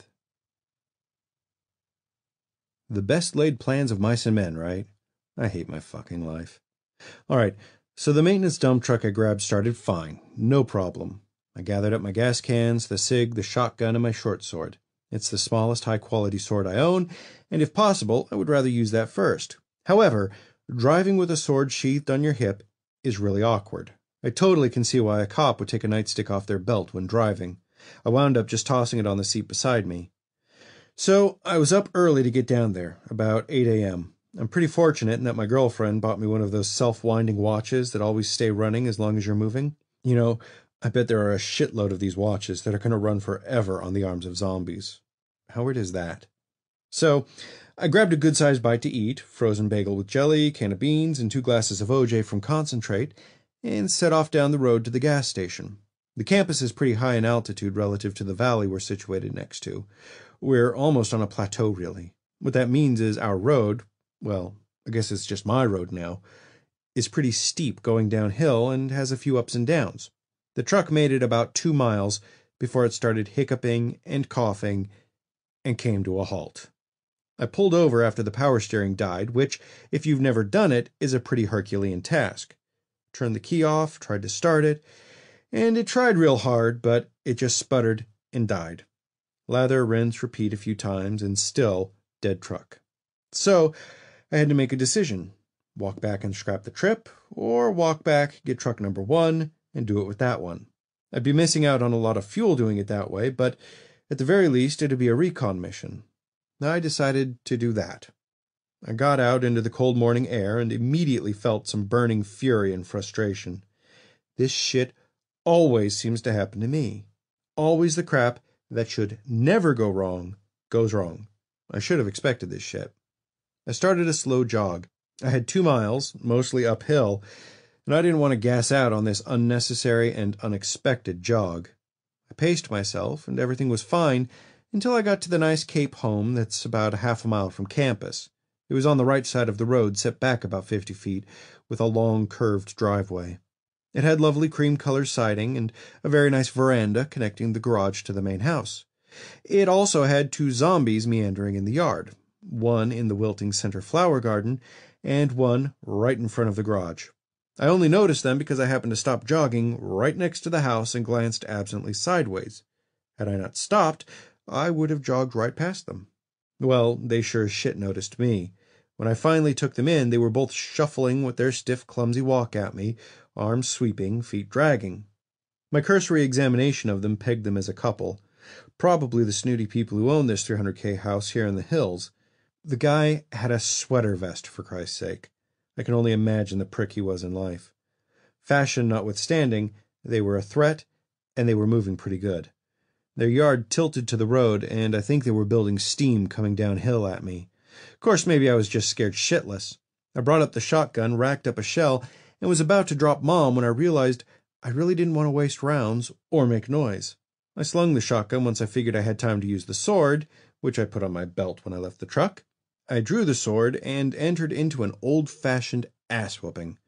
Zombies don't block or dodge or anything, so it's not a fair fight if you just keep your spacing. They have no sense of self-preservation. I took off her right arm with a backswing at the elbow, sending her into a wobbling tailspin. Once she stumbled to a stable upright position, I snapped the sword two-handed right into her neck. Now, let me clear something up for the uninitiated. Beheading someone isn't easy. There's a lot of muscle, cartilage, bone, sinew, and jazz in the neck, and unless you have a heavy-duty axe or a big sword, it's fucking work to chop a head off. Certainly not like in the movies, where a cavalier swing sends the head flying and a gout of blood fountaining from the neck. It goes without saying, I didn't get it on the first swipe. However, my strike was pretty high on the neck, and it crushed her jaw completely, as well as knocking her to the ground. She landed face down, and I curb-stomped her head from behind. She twitched a few times, and I moved away to address Wally. I was assuming at some point I would find the zombie beaver shortly. Wally was a good 5 feet away when I came down with both hands on the base of his neck, where it meets the shoulder. The sword sunk in a solid 6 inches and lodged in the top of the rib cage, I think. It didn't kill him, but it gave me a solid handle on his movement. I used the grip of the sword to twist him down onto his back, where I kicked his head repeatedly until he stopped moving. Once I felt reasonably safe, I got the sword free and stabbed him in the eye. I know this shit is grody, but I'm recording history for posterity, so fuck you if you're sensitive or offended. Wally and June were down. I gave the area a once-over and saw it was clear, and I also saw their garage door was open. Inside said garage was a gigantor pickup truck, a Tundra gunmetal gray. I slid into the garage quietly, making sure that it was empty, and checked the truck. Quarter tank, keys in the ignition. I gave it a quick once-over and then reached inside to start it. It turned over immediately and sounded smooth. No hiccups. Smooth. Fuck walking back for truck number 1. This would work, and I'd make do. I took the sword off, hopped in, adjusted the seat, and backed out. In the rearview mirror, I caught a brief glimpse of a kid running out behind the truck, and I jerked the brakes. I heard a thunking noise, and my heart dropped. I just hit a kid. After killing the kid's undead parents. Fuck my life. I was exhausted, frustrated, and suddenly racked with tremendous guilt. I powered the window down and leaned out to look back. I saw a little girl, maybe 10 years old, laying splayed out behind the truck. I dropped my head on the window frame, and my mouth dried up. I looked again, though, and the kid sat back up and was coming to her feet. It didn't take much for me to figure out she'd been a zombie a while. Her cheek was missing, teeth showing through, and her skin was a super alabaster color. I was actually relieved to see she was a zombie. I threw the truck into reverse again and lined up the tires to run her over. There was a bump, a crunch, and a giant stain left behind in the driveway. With a clear conscience, I drove down the road off to my original destination. I stopped at the original truck and grabbed the gas cans before heading all the way down the hill. The road was just as clear of cars as it always has been, but there were quite a few tree branches down in the road. Rather than clear them out of the way, I just drove carefully around them. I didn't want to clean the road out too much for 2 reasons. First, it's shit a zombie can trip up on. That's saying something, too. These fuckers can get entirely bamboozled by simple obstacles like that. I once watched a zombie walk straight forward for 15 minutes stuck in a playground swing. Damn swing was up around its armpits, and it just kept going forward. Probably still there right now. And secondly, any survivors might think a cleared-out road leads to salvation, and I wasn't sure I wanted roommates just yet. Call me selfish if you want, but I'm fucking pragmatic, so suck it. I crept up to the stop sign around the corner from the gas station. Old habits die hard, and I came to a complete stop. Mostly just to check out the surroundings, but traffic safety has always been a pet peeve of mine, too. I could clearly see movement inside the two houses across the street from the gas station.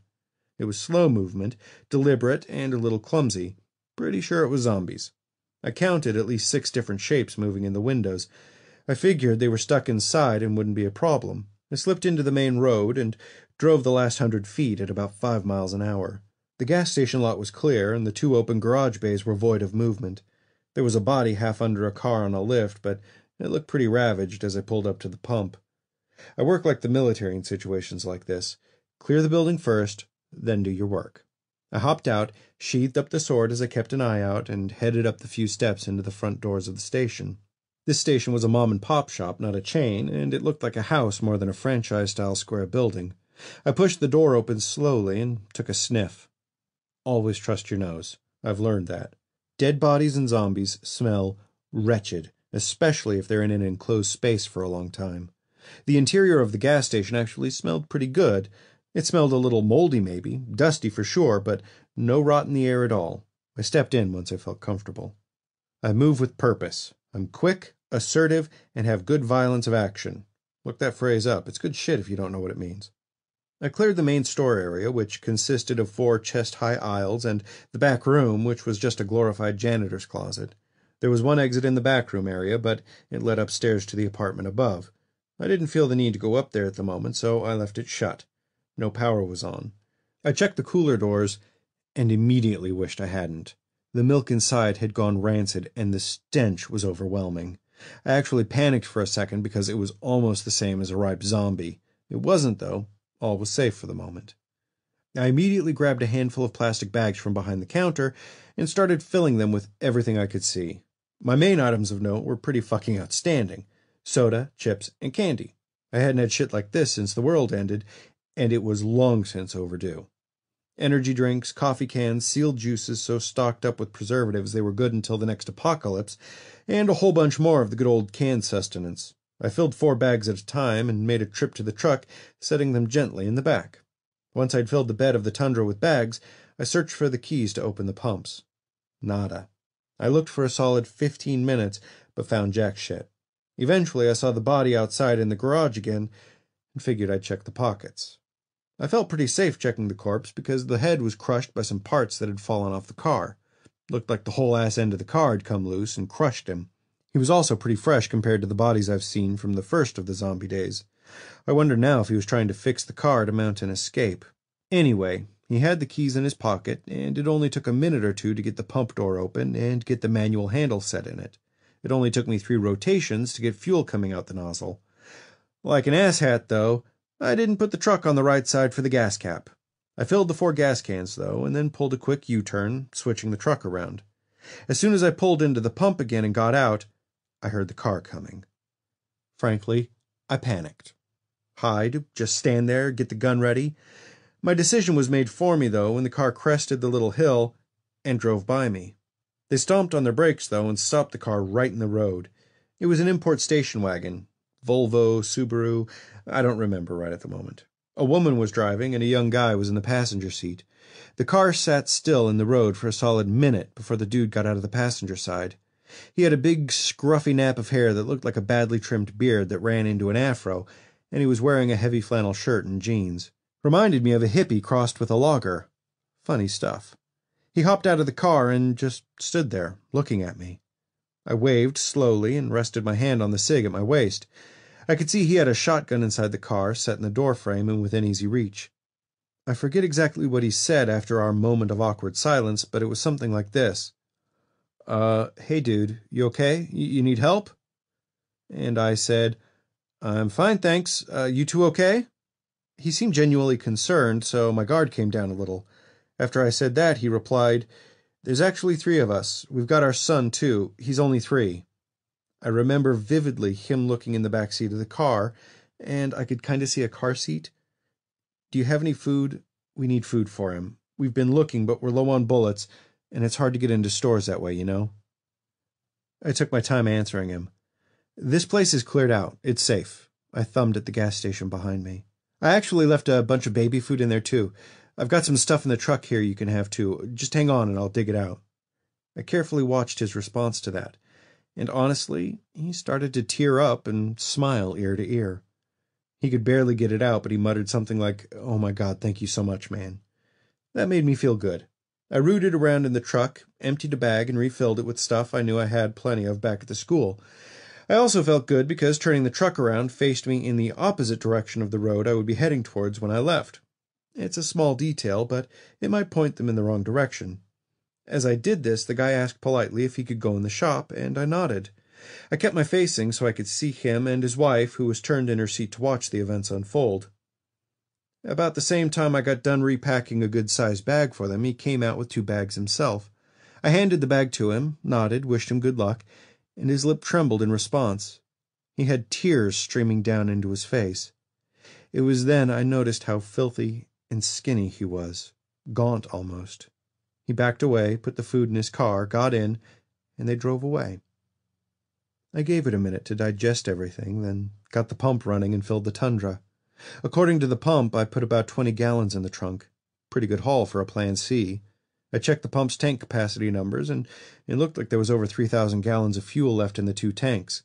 Plenty to go me quite some time, the whole winter at the very least. I did a quick last-second check of the garage and found a 5-gallon fuel tank. Score, right? I walked out to the pump, and immediately my stomach dropped. The wagon was back, and Mom was outside it, coming across the road straight at me, handgun raised in my general direction. She looked loony. Nonverbal aggression commonly escalates things. Threatening posture, physical motion, all that stuff. I just slowly lowered my arms to my side as non-threateningly as I could and let her come to me. I could see she was pretty detached from reality and was crying just like her husband was just minutes earlier.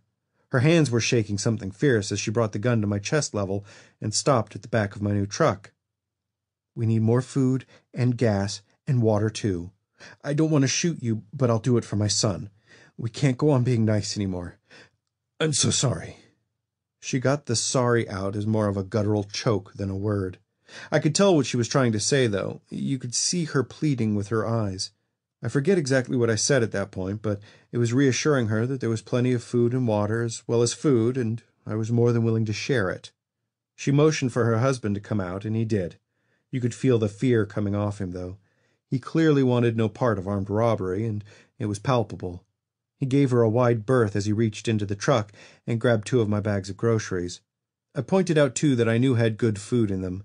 He nodded frighteningly in thanks to me as his wife continued to shake with fear and anxiety. I stayed as calm as I could, but things got worse when she started yelling at him to grab more. I knew I could go without the stuff, so I wasn't about to get in a gunfight with a young mother and father over some candy bars. However, the young man was willing to argue with her over it. They started screaming and crying, and she started gesturing wildly, trying to get the point to him that they were going to die if they didn't take all my newfound food. It was about that point I saw the zombie across the street moving towards their open car door and their little kid. Sternly, not loud, but certainly audible, I simply said, "Zombie." Her gun went off. I don't know if the sound of my voice did it, or if she was trying to shoot the zombie, or what, but her pistol went off. Her husband dropped like a rock, clutching his chest. The plastic bags filled with food dropped at his side and tipped over. She wailed at 1,000 decibels and dropped on top of him, screaming she was sorry. I took a few steps to my left, got a clean angle on the corpse walking towards her car, and fired a single round, splitting its face in 2. It fell in the road a few steps from her open car door. Dimly I could hear the kid start to cry inside the car. I put the cig away and went to the guy to attend to him. Immediately I regretted not bringing a first aid kit. I tried calming her down, but in the end I had to shove her off of him to check his situation. For being a total shit show with a gun, she hit him dead square in the left lung. I could hear his chest gurgling when I put my ear to it, and his entry wound was starting to bubble and froth outward. His breathing was becoming more and more labored, and his mouth was filling with blood. He had a hole in his lung, and he would die. He would have no last words. "You got to get out of here. He won't make it, and he'll try and kill you when he comes back." She sobbed, staring at me like I wasn't even there. I took action and loaded the bags of groceries her husband had dropped into the back seat of their car. Like I said, I didn't need it. I just wanted it. I did glance at the little guy in the car seat, though. Despite the fact that he was screaming in fear, he was a handsome baby. If they survived, he'd be a good-looking boy, suitable to be proud of. She was sobbing still, but her breathing was controlled. I picked up her pistol and glanced around. No more zombies visible. I got her up off the ground, brushed her hair back to clear her eyes, and looked her straight up. I'll take care of him. Now you need to go take care of your son. She nodded weakly in response and walked back to her car. I dropped the clip in the pistol, ejected the round into my hand, and loaded it back into the clip quickly, flicked the safety on, and handed it to her as she shut her door. "I'm sorry," she said. "Me too." And the woman and her 3-year-old handsome boy drove off. Once I felt comfortable about them being far enough off, I walked back over to her fallen husband. He was just starting the twitches that come right before the reanimation. I slid the sword out and sunk it in one of the eyes that, not minutes before, were crying in gratitude for the small good deed I'd done for him and his family. I never got their names. Adrian.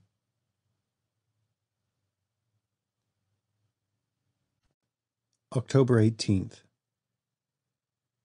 It bothers me a great deal that I had to watch a wife kill her husband so I could get a fucking candy bar. The state of affairs of this shitty-ass world now has my head in shambles. It's Monday. The weather blows. It's cold, rainy, and raw. Typical fall weather for around here. I'm still recovering from my jaunt to the gas station on Wednesday. Physically, I was unharmed, despite running into 3 full-on zombies, 1 lunatic wife, and 1 freshly attempting to reanimate body. I went maybe 6 miles round trip, and I ran into all that. What the fuck is downtown like? Baghdad of the living dead? Christ's sake. I got back Wednesday at like 1 in the afternoon, I think. I didn't check my watch exactly. Got the Tundra to the dorm, backed it right up to the door as close as I could, and got the groceries inside. I took the gas cans down to the basement where the generator is, and left most of them in an adjacent room. Outside chance the generator blows up, I didn't want gas cans nearby. I also took one of the gas cans down to the maintenance shed so that, just in case, all the gasoline wasn't in one place. Always have a plan B, right? The rest of that day I basically vegetated. Damn near grew roots. I was so fucking pissed I could barely see straight. I had this awesome habit when I was younger of punching things when I lost my temper. I couldn't even tell you how many times my older brother and my dad had to patch the drywall in our house growing up. Fist holes in walls were available wholesale when I was going through puberty. I was almost that mad that day. I found solace in candy. Don't judge me. I have a hardcore sweet tooth, and this was the first chocolate I'd had in months. I didn't think to grab any on any of my trips out or on that day, so I was pretty stoked to have some finally. I gorged and ate 3 candy bars. Sugar Joy alleviated my tension. Otis, too. He always knows when I'm down. The days leading up to today have been pretty quiet. Thursday, when I woke up, I was kind of sore, which is pretty normal for a day after the one I just had. Despite not getting hurt really, when you're all adrenalized, you can sometimes hurt yourself a little just being in a fight. I think I swung the sword so powerfully I actually strained my shoulders. So I took 4 ibuprofen and a break and read a few books out of the library all weekend. Our library here is the majority of the 2nd floor of the main schoolhouse. There's about 16 classrooms in it, 8 on the 1st floor and 8 more on the 3rd. 2nd floor is all library, though. I need to be really practical right now, though, so my readings are more or less limited to trying to pick up usable skills. I stuck to gardening and agricultural texts this weekend. I know I need to plant the seeds I got, but frankly, I don't know shit about farming. After this weekend's reading, I now know shit about farming. Not much about it, but some. I did read this neat book about growing stuff in your apartment so you could have fresh produce in the city, and I desperately want to put that into action. If I can score a few bags of potting soil and the pots to go with it, I think I can get some stuff growing here in the dorm over the winter.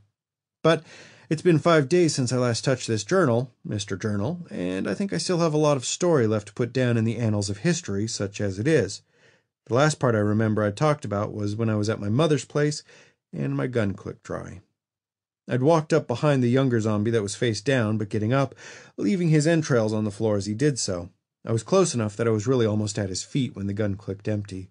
I can totally remember that sharp pang of fear hitting me square in the pit of my stomach. What the fuck? I backpedaled a few feet and watched in horror as the kid kind of rolled over and started to come at me. I looked around the lobby to see if there were any weapons, but there was nothing visible. I took another couple steps back and thought about how having the Glock would have been so much better. The Glock I wanted had a higher magazine capacity, and I would have been good to go. Phil to the motherfucking rescue. I reached into my pants cargo pocket on the left side and grabbed the spare mag Phil had hooked me up with earlier that day. I dropped the empty and slid the full one in and thumbed the slide forward. Calmly, and with relative precision, I snapped 2 rounds at the undead mess coming at me. First round sailed a little high and hit it in the back, but the second round split his forehead clean. His brains flew out the exit wound and covered his back with bloody gray poop. My heart was fucking pounding hard. So hard it actually hurt a little. I can recall the uncomfortable doubt of wondering whether or not I was having a heart attack. I wasn't, though. Panic attack, maybe. Once I gathered myself and got my heart to slow down some, I grabbed my empty clip off the floor and went back carefully to grab my banana box. All was clear this time, and I got the fuck out. I tossed the banana box in the back seat and got in. Once I got the door locked, I snagged a box of 9mm and reloaded my empty clip. I also filled up the chamber and 2 rounds I shot out of the new clip. I hate to admit it, but that ass Phil totally saved my bacon with that second clip. Phil, if you're out there, I take back all the bad things I have ever said about you. You have earned your passage to heaven in my book, sir. Still on my agenda was checking on my friends. The rest of my family was long since out of the question. Dad had been dead for some time, my older brother Caleb lived right in the city, and my younger sister Rebecca was away at college, which was on the other side of the city. No chance for a rescue for either of them, at least not that day. I guess it's ironic that I actually thought about the logistics of driving all the way through the city to get to Rebecca, but not 45 minutes to find Cassie. I don't even know what to say about that. I guess I'm a total fucking scumbag. Anyway, earlier I mentioned that I wanted to check in on Steve, my coworker buddy, and my 2 friends John and Dorothy. It was getting dark at this point, though, and I really wanted to get a move on. I knew for one that Steve was probably either A, doing just fine, or B, not home anyway, so I knew, or at least had a good feeling, I wouldn't be long at his place. I switched my destination order immediately. I think it was about 6:30 or so by that point, and it was half dark. I had until maybe 7 or so before I'd be in the dark. I left my mother's place moving a little faster than the speed limit and headed past the school. The school's parking lot was still packed. I didn't know why then, and I still don't know why now, but my bet was there was some kind of parent-teacher conference that night or a basketball game or something. The kids would have been out of school for hours by that point, so it didn't make sense that this was a rush of parents getting their kids. I couldn't get involved anyway. I almost got sideswiped by some prick in a Prius, though, as I drove by the exit. It was close, but no damage done. I hit Main Street and headed straight east the 8 miles to John and Dorothy's place. Now, I said it was out of town, and it is. Their place is a few 100 feet down a side road off a fairly well-traveled state route. It's rural, pleasant, and was a bitch to get to. The roads were packed big time that day, and everyone was flying. I got past at least 20 times on a solid yellow during the trip. No middle fingers given my way, though, which was a pleasant change of pace from the prick earlier in the giant truck. I got off the main route without getting the car wrecked and turned onto the street John and Dorothy lived on. No traffic here, just trees and darkness, as the sun had fully set by now. Now, before I go any further, I should mention my buddy John was a bit of a gun nut. That's being fairly mild. He was ex-Army, just like me. I did 4 years, he did 8. But he came from a long and storied lineage of deer hunters. He spent far more money getting his hunting rifles geared up than he did on his cars. Funny that he drove a $900 pickup truck with a $3,000 hunting rifle in the back window. Only in America, I guess. Good times. Classy fella, though. He just really enjoyed firearms and spending time in the woods with them. I turned left super slow into their driveway and came to a stop about 15 feet from their garage door. Lights were on in the living room, but I didn't see anyone. John's truck wasn't visible, and Dorothy's little beater car was nowhere to be seen either. I let myself out of the car and made sure I had the cig and the spare clip on me. No sword, though. Shit was crazy enough without me marching into their place with it. I knocked on the door they used as the front, which was on the breezeway that attached the garage to the house. More of a mudroom, really, than a breezeway. I waited a full minute while looking into the window next to me. It looked into their living room, and with the light on inside I could see everything. No one came to the door, so I tried the knob, and it was unlocked. Remember earlier how I said to trust your nose? As soon as I opened the door, I got a whiff of something awful. Something bloody and dead or dying. I drew the pistol out of instinct and walked slowly into the mudroom. Stretching across the floor from the back door opposite my door to the interior door heading into the house was a crimson streak of blood. It wasn't a huge swath of blood, but it came from a serious bleeding injury. A bit of dread hit me. I can remember it clearly. I hoped it wasn't either John or Dorothy, or especially their 4-year-old Danielle. Shit, if that kid died, I think I would go loony on the spot. The door heading inside was ajar, and I used the muzzle of the pistol to push it open fully. The streak of blood continued through the living room, past the central fireplace, and down the hall. It looked like it ended right at the bathroom door halfway down their hallway. I decided then and there to clear the house as normal. I went room to room, carefully, cautiously, using standard room-clearing military procedure. Living room and kitchen were both clear. Both closets were empty, but when I cleared the bathroom, I saw where the blood was coming from. Before I went in to examine more fully, I cleared the bathroom at the end of the hall and crept upstairs to clear the other 2 bedrooms. The house was totally empty. I noticed in both of the bedrooms where they slept, the bureau drawers were pulled out and gone through. Clothes were also missing from the closets. I returned to the bathroom and the source of the blood. In the tub, dead as a doornail, was their family dog Dwayne. John loved Dwayne Wade and named his dog after him. I can't fault him. Dwayne, the dog, not the basketball player, was his homeboy just like Otis was mine. Can't be hating. Honestly, I was relieved. I'd started to think the streak came from their kid Danielle, and when I knew it wasn't, I was so relieved. I did, however, remember that John kept his gun safe downstairs. I flicked the lights on and went down to clear the basement. Everything was kosher, though, and I found the safe door open.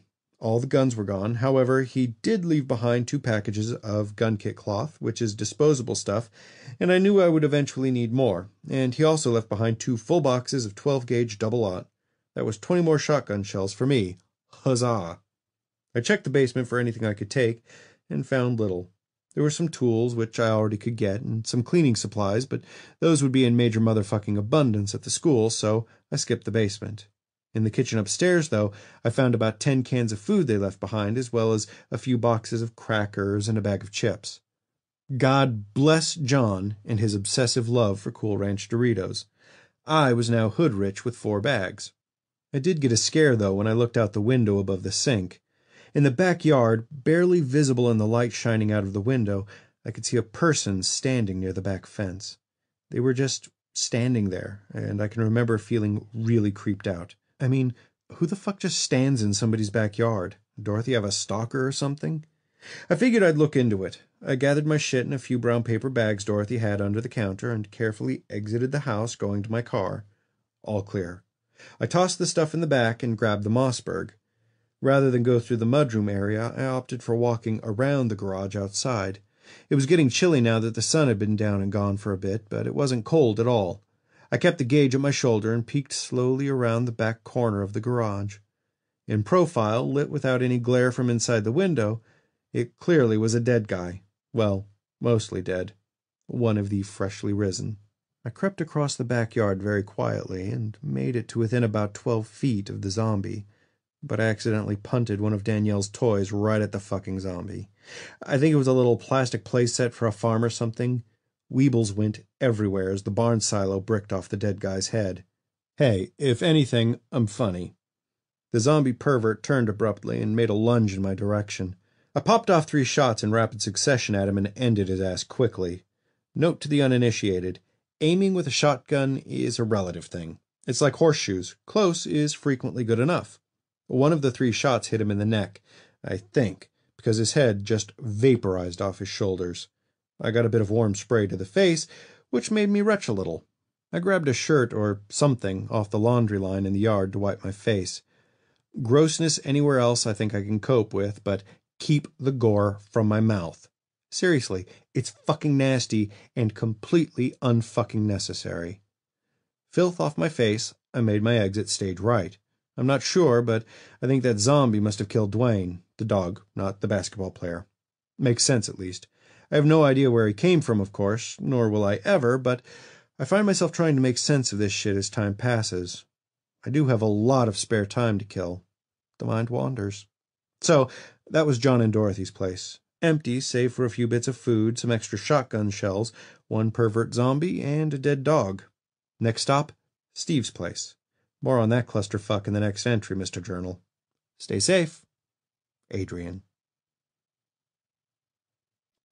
October 20th. I've been laughing about this since I left off on the journal a couple days ago. After the quasi-debacle at John and Dorothy's, I left for my friend Steve's place. Steve actually lived near where I lived in town. It was more or less downtown, a little closer to the center than my place, so I was worried about the condition of the world there. How shitty would downtown be? I would soon find out. Aside from the story, Tuesday was solid. Nothing happened here on campus, and today was good too. It's still kind of damp and cold out, but the rain has subsided. Feels like it's getting a little warmer out. So, the drive to Steve's place was something like 6 miles from John and Dorothy's place. I got back on the state route heading towards town and was sort of surprised at the lack of traffic. Well, the lack of traffic heading in the direction I was going. Cars headed east were practically tailgating at 80 miles per hour, but heading west, it was dead. That stands to reason, though, as heading east dumped them onto the interstate, which would take them either to the more populated areas or up north where it's pretty sparsely populated. I ran the stop sign at the end of their street, by the way, which kind of bothers me to this day. Foolish risk, really. The drive to Steve's apartment was smooth. No traffic accidents, no bullshit. One of the things that I actually had to laugh about was I finally figured out how to turn off the goddamn CD I had playing and turn off the radio. Don't get me wrong, I'd been kind of enjoying my end-of-the-world day to the soundtrack of Eminem, but I needed info now. I listened to the radio so infrequently it just didn't occur to me that I had a media option to listen to. When I did listen to the radio, I usually listened to NPR, so when I switched, that's what I got. I forget the exact details, but the radio reports were really bad. I guess things had gotten dramatically worse since I'd last watched the boob tube or checked the internet. Hospitals were flooded during the day with people who were sick or injured, or who thought they were sick. Of course, it took some hours to get things sorted out, and in the meantime, lots and lots of people got bitten or killed outright. That spread the disease. With the medical infrastructure totally fucked within 8 hours, things went from bad to worse. In a non-stressful environment, there are shit tons of car accidents, work accidents, home accidents, etc. Imagine how many extra accidents happened that day, and in many cases, from the sounds of it, no ambulances arrived to help. And if they did come, they probably took you to an epicenter of the plague, or whatever you want to call this. If you haven't figured it out by now, Mr. Journal, shit was terrible by this point. Little to no medical care to be had anywhere. Hospitals and clinics were unsafe, as were the body collection areas they tried to set up. NPR said something like 5,000 plus cases of bite attacks were reported in New York State that afternoon alone. Can you imagine the fallout there? It had to be exponential. I listened intently the whole drive to Steve's place. I was really hoping to find him there, not only to make sure he was safe and good to go, but also I was hoping to drag him along to the school as a fellow survivor. He's a hell of a guy to have around, if only for comedic purposes. Downtown was amazingly sedate. Very few cars moving around at this point, and a lot of darkness. The streetlights were still on, and all the businesses were still lit, but I think those all operate on automatic lights. That, or whoever was there, went peace out and left everything on. What was dark, though, were the house lights. A lot of the houses were boarded up, and a lot were probably empty.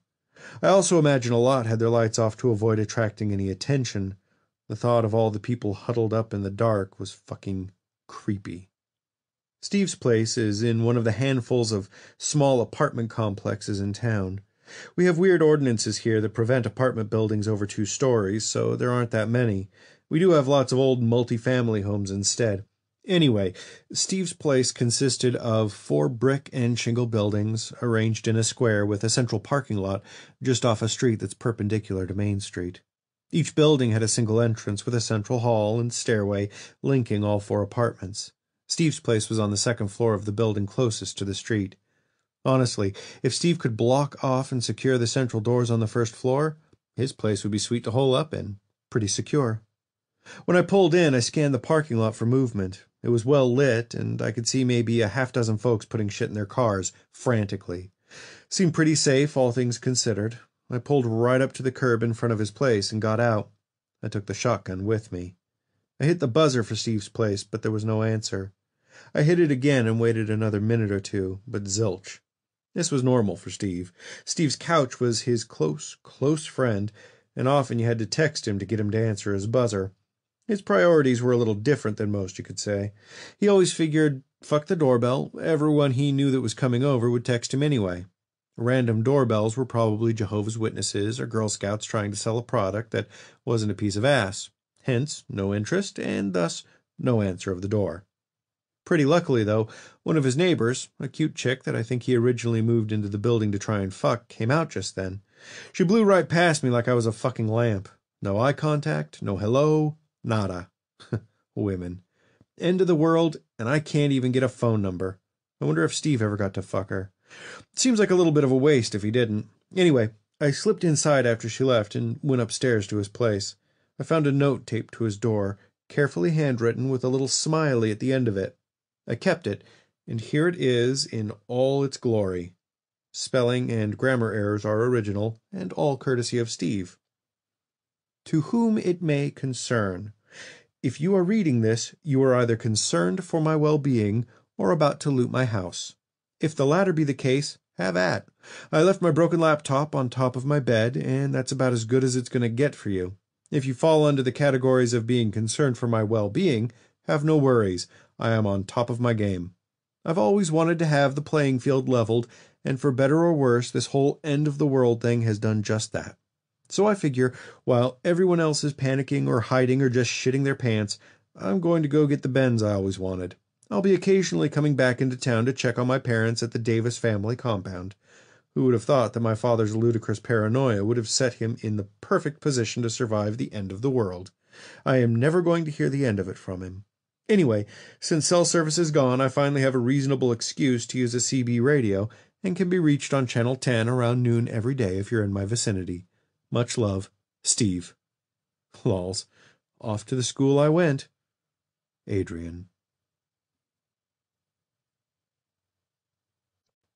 October 25th. 10 zombie facts for the uninitiated. 1. Zombies are almost entirely silent save for the noise they make while shuffling around. Use your vision and sense of smell to notice them. 2. While slow-moving, they never seem to tire. Running and frequently taking right angles seems to allow you to escape them. They do not corner well. Great on the flats, though. 3. Only wounds that damage the brain seem to drop them for good. Aim for the head or neck with your firearms or melee weapons. Remember, circling a single zombie works well. They turn around for shit. 4. They are weaker than you, and are unable to pull themselves up. If you can change elevation, they usually cannot continue their pursuit. This also works if you can trip them. They frequently lay there for seconds trying to figure shit out, and then it takes them time to get upright. Plenty of time to either kill them or flee. 5. Zombies appear to have excellent hearing. They're attracted to movement as well, so if you can be quiet and stay very still, there's a good chance they will not notice you. 6. Zombies only eat the flesh of their victims so long as they are moving around. Once the person is dead and stops moving, the zombies stop eating and pursue their next victim. Watched this happen several times now, and I'm not sure what the deal is. 7. Zombies do not bleed. They ooze a thick, blood-like goo. 8. Zombies trip on just about anything in their way. If you can put obstacles in their way, most of them cannot wrap their decaying heads around how to get past it quickly. Eventually they'll figure it out, but if you can get out of their line of sight and out of their hearing range, they'll give up and meander elsewhere. 9. It seems like they tend to hang out wherever it is that they died. Some wander about, especially if they hear or see something go by. What this means, though, is that where people died, there are huge concentrations of the undead. Hospitals are like irradiated zones for danger. 10. Lastly, but not least, zombies don't seem to be decaying at a normal rate.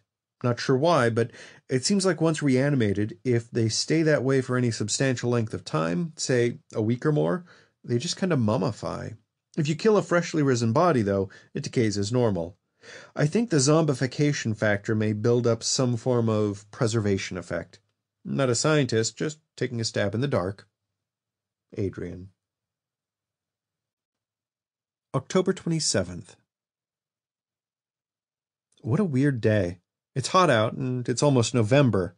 The thermometer on the tree outside says it's 72 degrees. Normally not what you would consider hot, but the humidity is really uncomfortable. I'm really missing air conditioning right now. Today's Wednesday.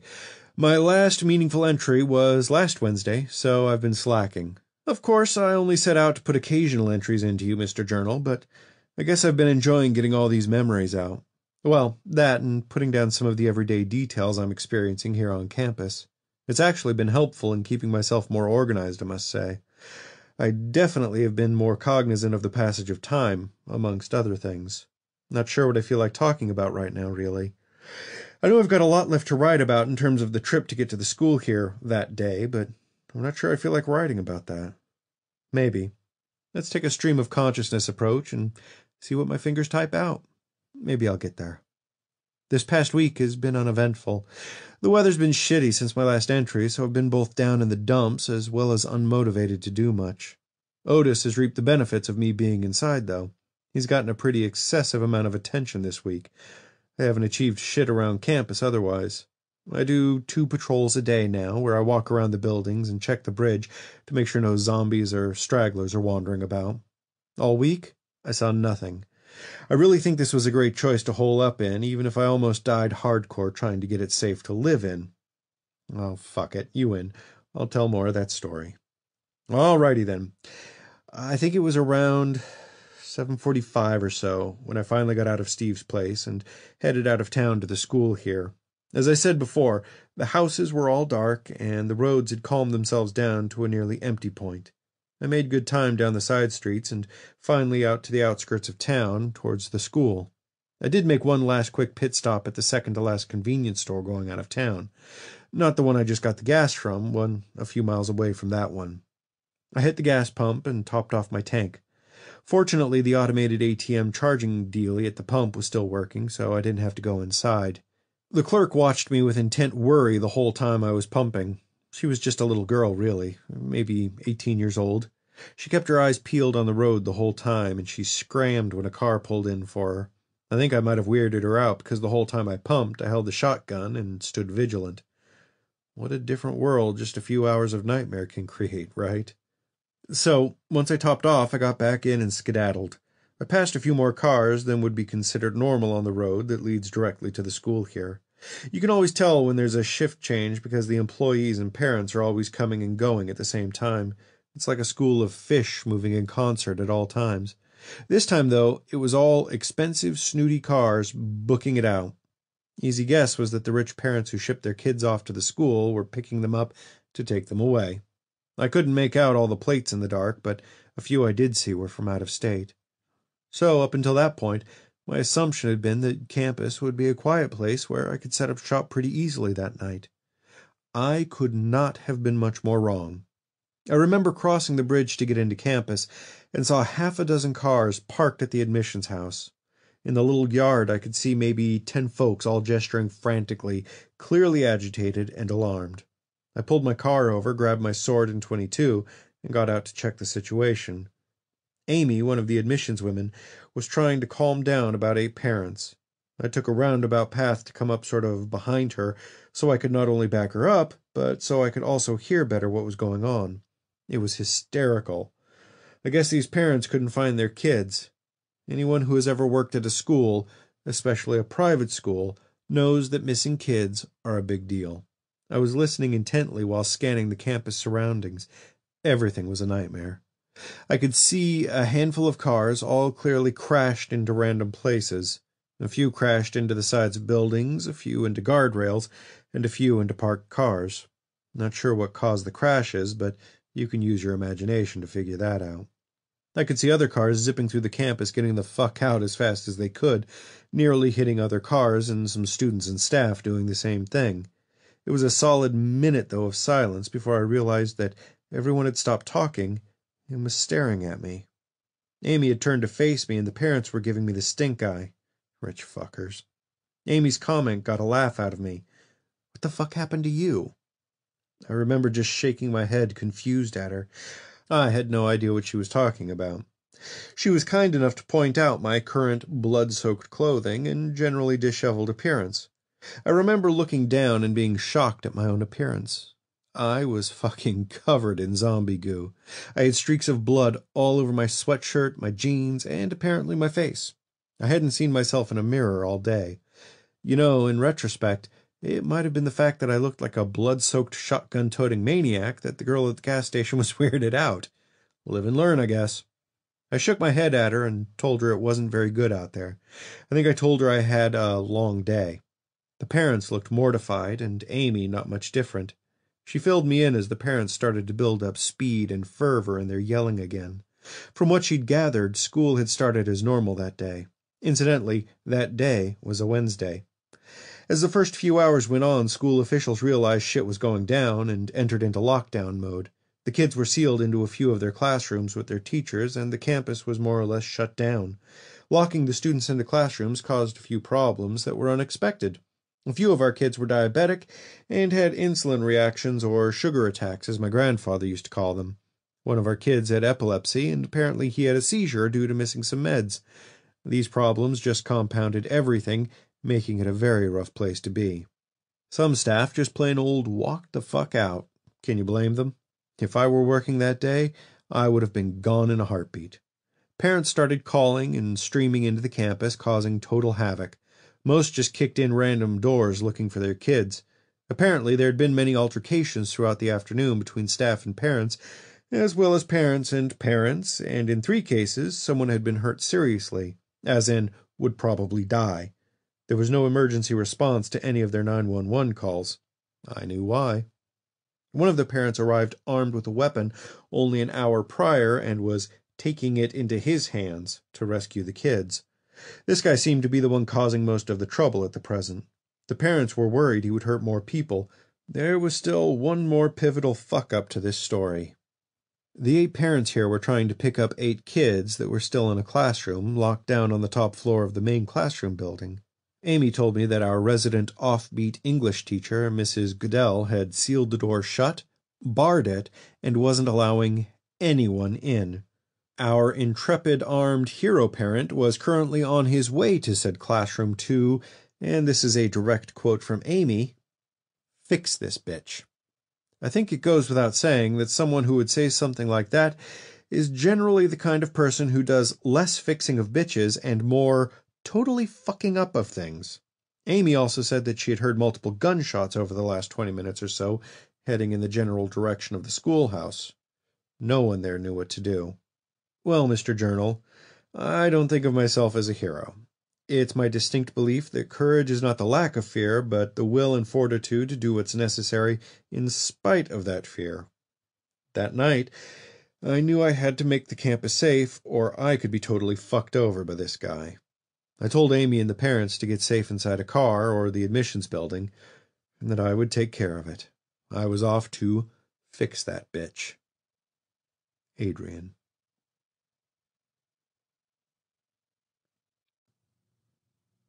Phil's story. Growing old is no fun. Ask anyone who's done a lot of it, and you'll find that out. Once you get to a certain age, you stop building up that head of steam that youth gives you, and you wind up starting to sputter out. The moments where you sputter out tend to come pretty regularly, too. They come after a long day at work, one when you've spent too much time on your feet, or they come to you when you've spent a little too much time horsing around with your 2 grandkids, who you adore more than life itself. For Phil Stevens, his moments came most often and most regularly when he woke up in the morning. Phil was 58 years old and looked every moment of it. His hair was gray enough that you couldn't call it black anymore, but just black enough that it looked disheveled no matter what he did to it. His wife Marcy had been on his ass for 2 years now about buying some of that Greekian formula, as she called it, to get back to at least one color. But Phil didn't give a shit anymore. He just wanted to go to work, come home for a decent dinner, if possible play with his grandkids, and watch football on Sunday. Everything else was peanuts. Phil's creaking back tormented him all the way to the bathroom in his small house, where he downed a handful of arthritis pills. By the time he'd gotten done washing his crotch and feet, the pills were kicking in, and he started to feel like today could be a pretty good day. After toweling off, applying deodorant to his pits and balls, he put on his trusty Moore's Sporting Goods polo shirt and his khaki pants, his work uniform for the past 16 years. His empty tummy and his nose told him that Marcy had the bacon and eggs ready and waiting, so after he got his shoes on, he shuffled his way into the kitchen and sat down to eat. Marcy was a big fan of the morning shows on all the big networks, so Phil and her put a small television set on the counter so she could watch them while she made breakfast every morning. Creatures of habit, these two. Phil grunted appreciatively at Marcy, spooned a thick wad of salsa on his scrambled eggs, and dug in. Marcy paid Phil no attention while he ate, which was unusual. Normally she sat down with him and ate her eggs beside him, always sunny side up on toast. But today she leant over the counter and was glued to the morning show she had on. "Marcy, what's so interesting you letting your eggs get all cold for?" Phil spooned another mouthful of eggs in as he finished talking. "Phil, I think something's wrong out there." She didn't even turn to him to say it. That wasn't like her at all. "Well, could you move so your husband can see what's so wrong?" He absently slid a whole piece of bacon into his mouth as he gestured for her to move aside. Marcy obliged immediately, still without taking her eyes off the television. She turned the volume knob on the old set up so Phil could hear it. "So reports are now telling us that overnight in about 80 to 100 locations there were very violent attacks by people who appeared to be on some form of sedatives or perhaps sick with some form of rabies. Authorities are unsure what the root is of this strange occurrence, but the global nature of the attacks has authorities on alert everywhere," the perfectly dressed and primped morning show host said in his mild baritone voice.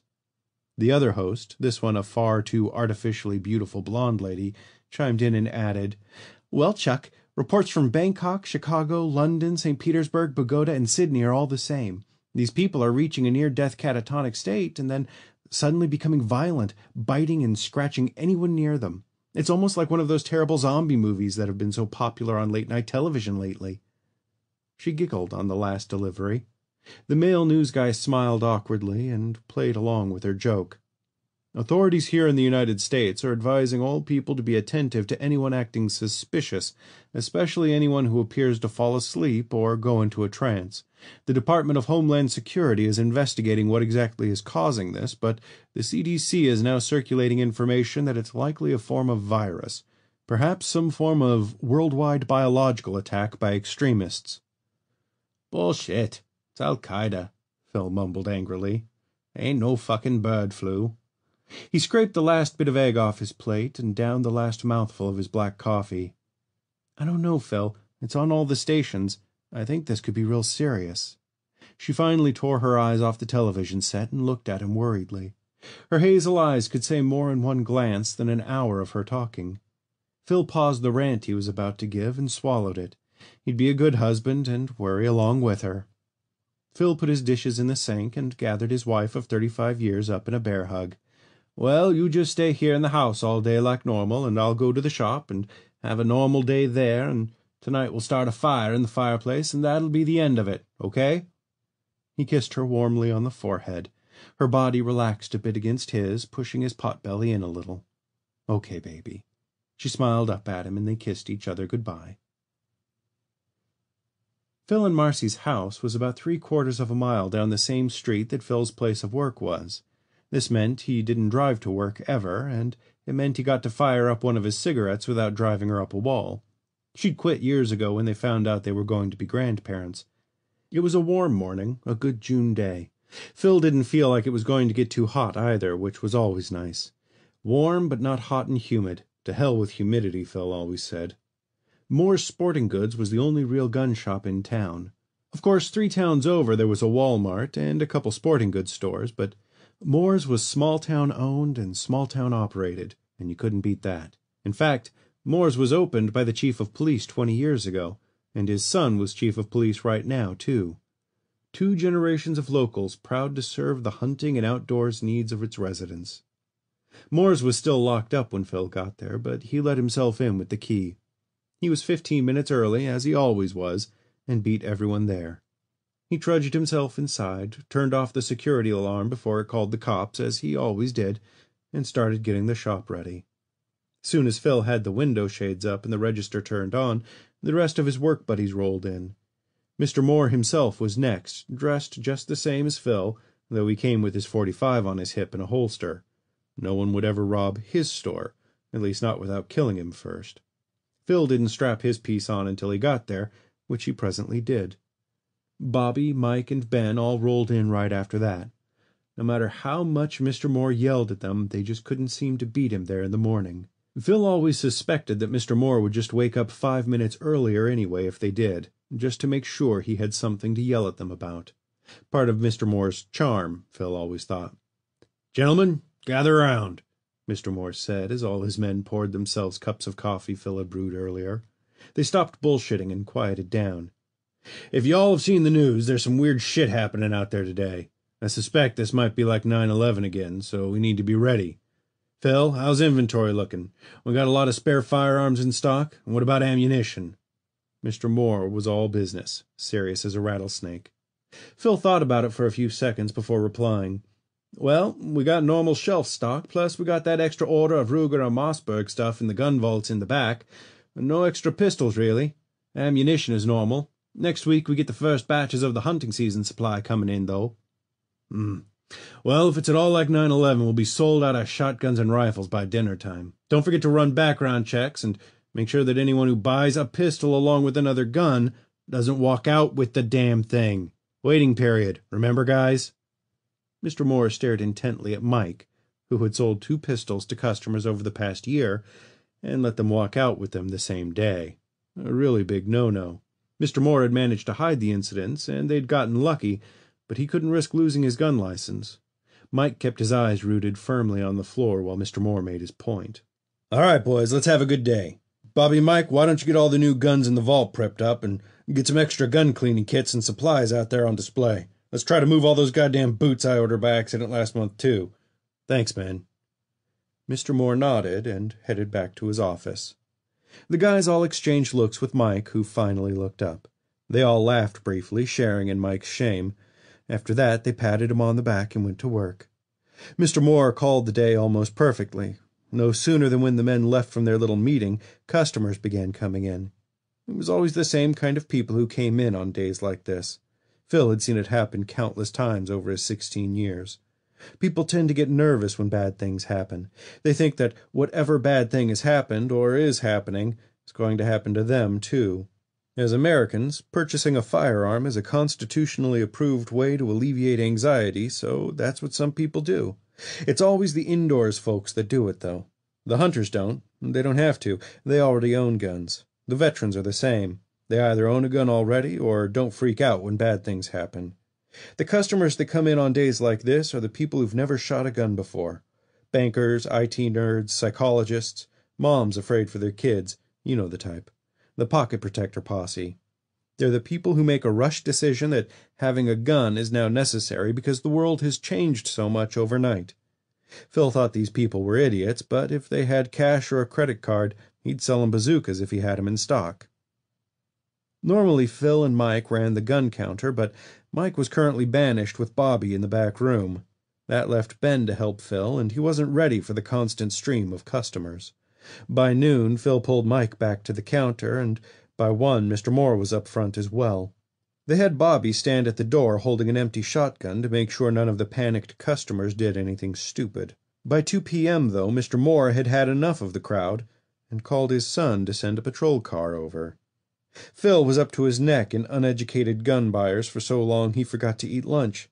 He'd dealt with assholes who didn't know about the weight for pistols, and he dealt with the assholes who wanted the biggest hand cannon magnums money could buy. He'd dealt with the moms holding their babies and toddlers while they tested the feel on a .38 special. He'd also watched as one baby threw up on an $800 Benelli shotgun. Italian walnut, goddammit. All fucked up. He was hungry, sweaty, and frankly getting a little scared as things got busier and busier. The crowd did get a little more courteous after the officer showed, though, and when Bobby came back inside to help, Phil got a break to eat the frozen dinner he had in the fridge. Of course, he took it out to the counter to eat it, and fortunately they had a little break in the flow of customers at the same time. The four men all took a seat wherever they could find one, and hung their heads in exhaustion. So much state paperwork filled out, guns handed over, and ammunition boxes sold, and believe it or not, Mike had managed to sell 4 pair of boots to one worried housewife that was afraid her family's footwear wouldn't survive this outbreak of the bird flu. The cop came inside at about the same time, and Phil noticed it was Officer McGreevy, the town's largest cop. McGreevy nodded to Mr. Moore and gave a little wave and a nod to the others.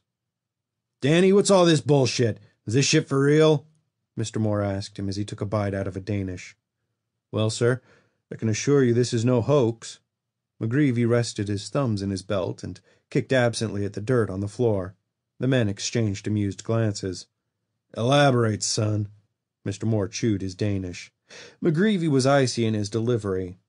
"Well, we got the call from the state police early this morning, that this was legit. We even heard from the FBI and got a few calls from the state health department, too. Apparently, state police have blockades on all the interstates and routes coming in. They're stopping and turning around everyone that's sick, especially those folks that are bitten or scratched. I guess a few of the blockades have seen some pretty bad shit, too. A few cars ramming through the cruisers, and a couple of officer-involved shootings. Shit's terrible, Mr. Moore. Ain't no joke." The men all had to remember to breathe after hearing that. Murmuring of all forms of curses were uttered, and the quiet was only disturbed by the cop's radio going off. "McGreevy, come in. This is Chief Moore." McGreevy reached up and thumbed his radio transceiver on his collar. "Go for McGreevy." "Hey, is my father there? Can you go to him?" the chief said over the walkie. "I'm in his presence, Chief. Anything you say, him and his guys will hear." A few more customers came in just then, and Mike and Ben got up to take care of them. Mr. Moore moved closer to the officer to hear his son. "Dad, I just got the call from the FBI and the ATF that we have the local authority to suspend firearm background checks. What do you think of that?" The chief's voice was filled with doubt. Phil could hear it straight through the walkie. Mr. Moore scratched his balding head and furrowed his brow. "Shit, son, I don't know. Is this all that bad? We need to put that many guns out on the street today?" "Dad, the FBI just called and said that some of the larger hospitals in major metro areas are now quarantine zones. I guess Los Angeles is under martial law already. Apparently, down south in Mexico City, the military is doing purges of the ghettos. It's so bad. I guess there are thousands of these sickos attacking randomly all over the world." Mr. Moore exhaled and rubbed his face. The customers who just entered had stopped asking about guns and were listening intently to the conversation. The men, Mr. Moore included, sat quietly for a bit. "Son, we're the only shop in town. We can be judges of character. If we think someone can buy a gun without the check, then we'll let 'em. If we think they're shady, then they go through the process as normal. Sound good?" The radio was silent for a few seconds, then it squawked. "That'd be great, Dad. Be safe there, you guys. McGreevy, if you see anyone that's bit, you put bracelets on 'em immediately, you understand? State police have authorized that if an officer sees a wounded person and they don't respond to immediate verbal commands, we're to put 'em down. Understand?" McGreevy looked at the people around him, suddenly even more somber and serious than before. Absently, he scratched his smooth scalp. The officer thumbed his radio once more. "Roger that, Chief. Put him down if uncooperative." "Uncooperative and hurt. They have to be visibly hurt, otherwise follow normal protocol." "Roger that." That was at 2 p.m. Mr. Moore had Bobby write up some signs telling folks they could only buy a few guns, and Bobby used his faintly superior magic marker skills to make a few signs to put up. At 3 p.m., the store picked up dramatically again. Apparently, the 2 or 3 large businesses in town had dismissed their entire workforces to go home and make preparations for whatever the night would bring. From Phil's perspective, it seemed like every person in town was coming in there to give him a hard time, and to try and buy a gun after that. At just shy of 4 p.m., Mr. Moore told his men to let the folks start taking pistols home with them if they bought them. Further, Mr. Moore said that if the people who had pistols on hold from earlier in the day didn't come and get them by 5, to put those guns back on the shelf to sell again. He said he had a bad feeling about this. Mike brought out a radio and turned it on so they could listen to the reports coming in. News from all over kept getting worse and worse. Occasionally, Officer McGreevy would poke his head inside and tell the men about another shootout somewhere in the state. There were lots of gun stores being robbed, grocery store fights, and car accidents. People apparently forgot how to drive and act like humans in the span of 6 hours. Terrible world we live in, Phil thought to himself. At about 4 p.m., things started to slow again. The mob at the counter was only 2 or 3 people deep by then, and finally it slowed to a trickle. Phil noticed this one character when he came in immediately, but was surprised after he kept his eyes on him. He was a tall dude, little over 6 feet, hooded sweatshirt and jeans, and had a strong look about him, like he'd take no shit from anyone today. Phil was sure he'd be the one to rob them, but he just stayed in line, kept his eyes peeled on the floor and everyone around him, and was a model citizen. Phil wasn't sure quite what to make of him when he motioned for him to come up to the counter. "What flavor of destruction can I get for you today, sir?" Phil asked, trying to stay somewhat positive. "Well, I need 1 rifle, 1 shotgun, and 1 pistol if possible," the big man said politely to Phil. Phil nodded. "What would you like, young man?"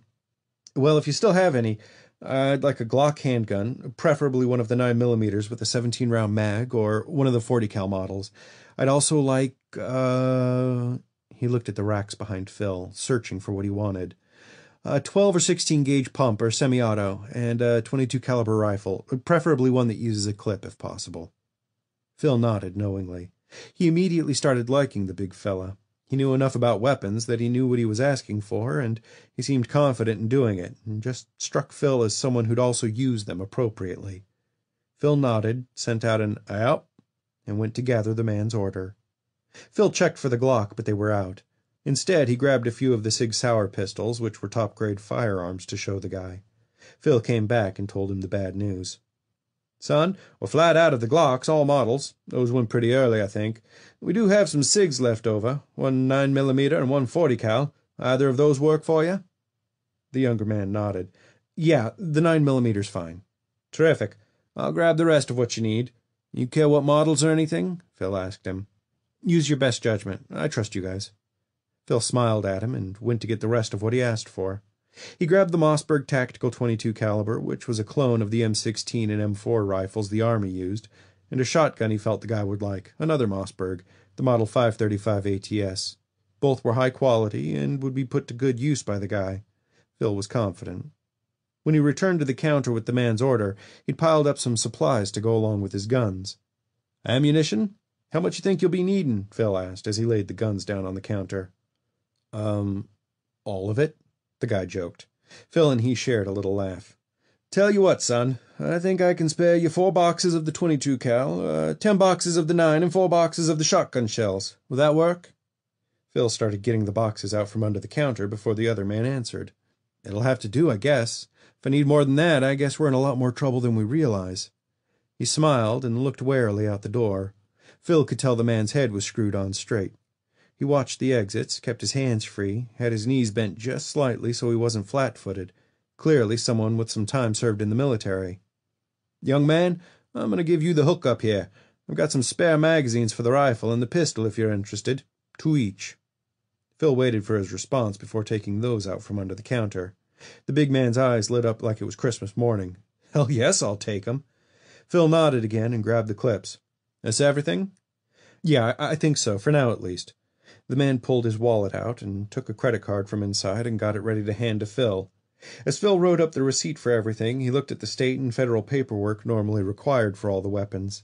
He shook his head to himself and decided it wasn't needed for this sale. "So, what's the news? Has it gotten worse or better?" The big man leaned on the glass counter and asked. "Well," Phil took the credit card and swiped it, "McGreevy out there keeps giving us updates. Guess it's pretty bad out there, but it sounds like the Stadies are doing a good job of keeping it under control. He just said a few minutes ago that the only people attacking other people are from out of state so far. People who've been bitten or something. Seems like it's only spreading slowly up in this neck of the woods. Might get lucky with all this." Phil handed the man his card back. He noticed the name was Adrian M. Ring on the card. The receipt printed shortly after, and the man signed it for Phil. "Well, Mr. Ring, you use these carefully and be safe. Have a great day," Phil said to the guy. "Thanks, Phil. I appreciate it. Your name tag is crooked, by the way."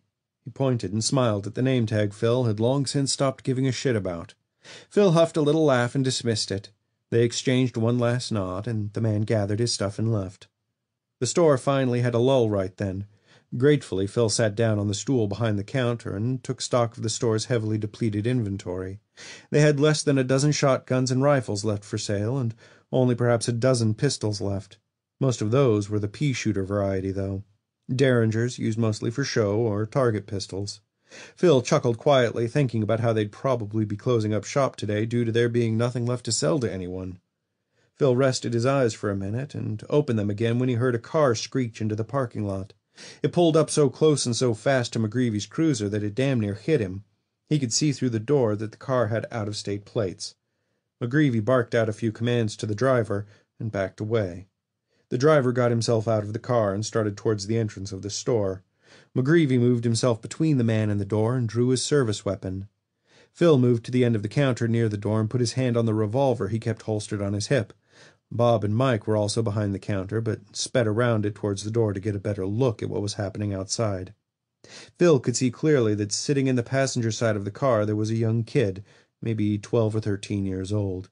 He was absolutely mortified at what was happening. Phil knew it was the driver's son immediately. McGreevy leveled his weapon at the chest of the driver and yelled for him to freeze again. The driver was sliding along the front fender of the car, leaning heavily like he was drunk. He slid one hand along the hood absently as he moved, like his arm was dead weight. That was when Phil noticed the crimson stains spreading out from the man's forearm. His bluish-white shirt sleeve had a menacing red stain on it. Phil couldn't see well enough at his age to see if the man was frothing at the mouth or if he was clearly out of control, but McGreevy could. The officer's service weapon barked angrily a few times, and the driver immediately went flat on his face like a sack of mail. Mike and Bob grabbed their guns and bolted out the door. Phil just stood there behind the counter. He'd seen this before back in Vietnam, and had seen enough already. He didn't need to see any more dead bodies. The screeching of brakes down the street echoed shortly after the gunshot. Another car, this one a gray import sedan, sped in reverse, returning to the Moore's parking lot. Phil could see through the window enough that he made out that it was Adrian, the man who just left. Apparently he was returning to see what had happened. The muffled screams of the adolescent boy in the car were starting to get louder when Mike and Bob started hooting and hollering. McGreevy took a few steps closer to the fallen body of the out-of-state driver and put one more round into the back of his head. Phil could see Adrian and the officer exchange glances before he drove off. That was the last time he saw that Adrian guy. McGreevy called in the ambulance immediately and notified the chief. The rest of the Moore staff helped McGreevy with the kid. He was hysterical, and they got him as far away from the scene as they could, which turned out to be Mr. Moore's office. Luckily, Mr. Moore had a talent for dealing with kids, and especially the hysterical ones. It didn't hurt that he had another Danish in his desk either. Just minutes later, the ambulance pulled into the parking lot with the chief's cruiser in tow. It took almost an hour to get everything figured out. It took another 5 minutes for everything to go to hell after that. The young boy, whose name turned out to be David, had just arrived in town from out of state, where he and his family lived. As he told it, in slight hysterics, his 8-year-old younger brother had gotten rushed to the hospital in his hometown during lunch at school. Apparently, he'd been choking on something, and they were unable to clear his airway in time. He suffered some sort of brain damage, and, as David put it, he'd become a veggie burger. David's mother and father made the decision just hours ago to pull the plug on their son and donate his organs to other needy, sick children. So, with doctor supervision, they removed David's little brother from life support, and shortly thereafter, his little heart stopped beating. David said he wasn't sure what exactly happened then, but his mother and father were crying a lot and were holding his little brother when something bad happened. His mother was hurt, bitten badly by his little brother in the neck. McGreevy, the chief, and the paramedics surmised it was an arterial spray, probably caused by a bite to the neck. She bled out all over the hospital room and died within seconds. While trying to save his wife, David's father was bitten in the arm by his dead son, too. David said that his father backhanded the little boy as hard as he could, and the two of them left the room, slamming the door behind them. Phil cringed as the details were spelled out by the young boy. He was far too young to have witnessed such horror. David described through tears that the hospital had become a nightmare. Staff was leaving because it was too dangerous. Some patients were dying from whatever conditions that brought them there, and more ambulances kept showing up with hurt and dying people from all over. The little boy said that within minutes of his brother dying, There were dozens of the sick attacking more and more of the living. He said his grandparents lived here in town, and his father got them out of the hospital, fighting off more than 10 of the rampaging monsters that seemed to multiply faster than possible. The father and son got to their car and escaped north on side roads to here. David said about 30 minutes into the drive his father started to not feel well. His bite wouldn't stop bleeding no matter how much pressure David put on it in the car. He also said his father started to get sleepy and was sweating like he was running a marathon. They stopped here so they could get a gun and a first aid kit. His father was scared of the hospitals now. Everyone in the office was floored by the story the child shared. The silence was awkward and palpable. No one knew what to say to each other, let alone to the child. David yawned, though, and took off the baseball jacket he was wearing, and a paramedic broke the silence. "David, what's that blood on your shoulder?" the young female paramedic asked as she pointed to the kid's collar. He had a small, dark brown stain right in the middle of the shoulder and the neck. "Oh, it's nothing. When we were escaping, I got bit by one of the nurses that got sick. I'm fine, though." David yawned again and wiped his brow, which was now covered in a thin film of sweat. Everyone else in the room shifted back away from the kid. The chief moved his body slightly, putting it between the kid and the entrance to the hall. "What?"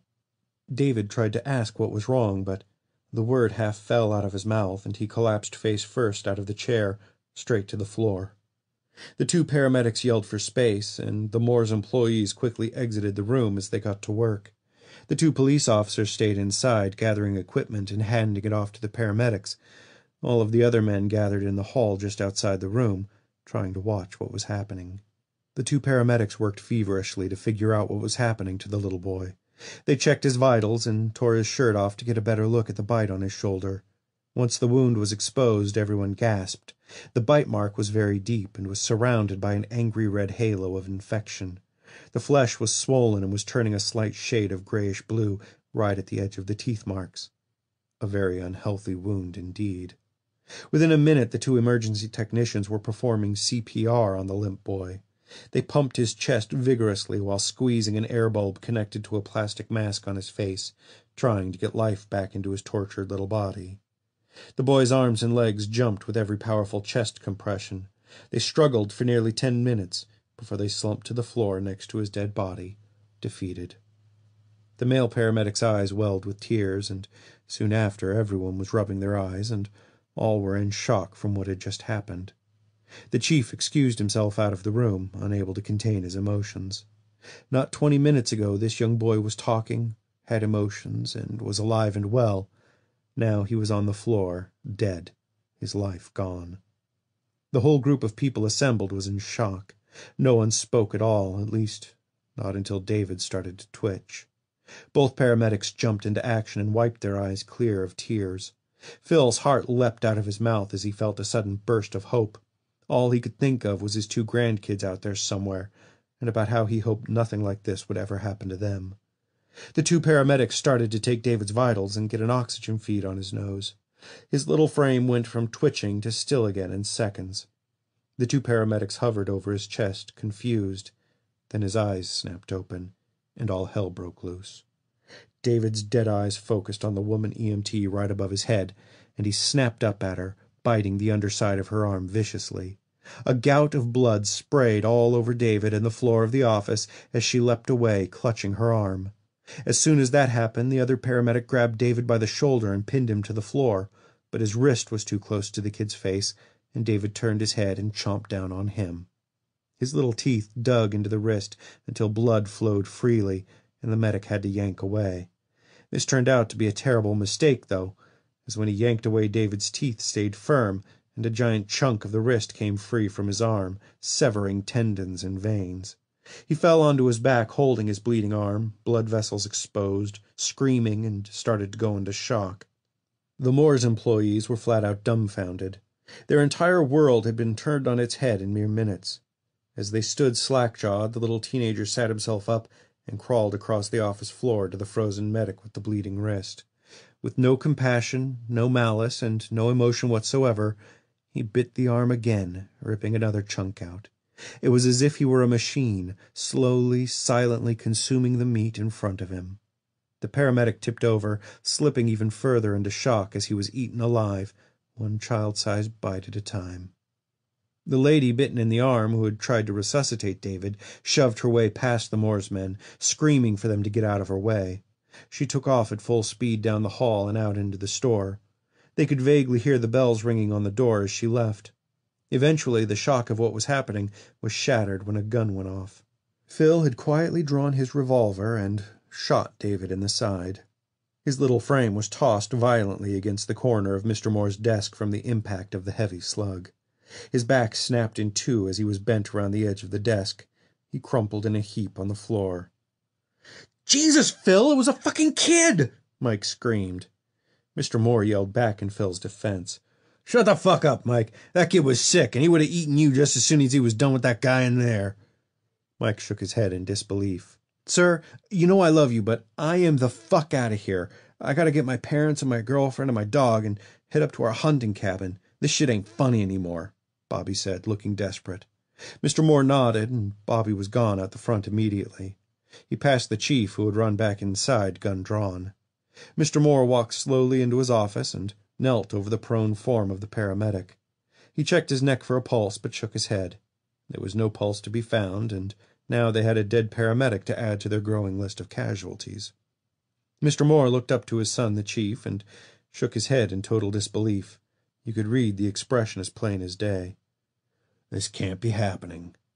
Suddenly Mr. Moore's face twisted in pain, and he let out a yelp and grabbed his ankle. From behind him, the corpse of little David had taken a bite out of his Achilles tendon. Mr. Moore tilted forward and fell on his side, scrambling as best he could to get away from the wrecked body of the boy. The chief stepped into the room, and he and McGreevy began firing at the child. The racket was deafening in the hall. Officer and chief emptied their weapons into the little boy, sending his body flipping back and forth all the way into the corner of the office until it came to rest propped up at an odd angle against a file cabinet. Phil's ears were ringing loudly as the two men ended their barrage on the boy. Mike started to mumble quietly, shaking his head. All he could manage over and over was, "No, no, no." Eventually he turned and walked out of the store. Ben looked around the room and, without waiting for any acknowledgement, walked out following Mike. Mr. Moore, in the meantime, had started to let slip a string of profanities that would make a drunken sailor blush. The chief and Officer McGreevy went to his aid as Phil just tried to regain his hearing. He holstered his revolver and rubbed his temples in a vain attempt to repair his beaten eardrums. "Dad, are you okay?" Chief Moore knelt beside his elderly father, checking his leg. McGreevy thumbed his walkie again and started to send out the call for additional medical personnel.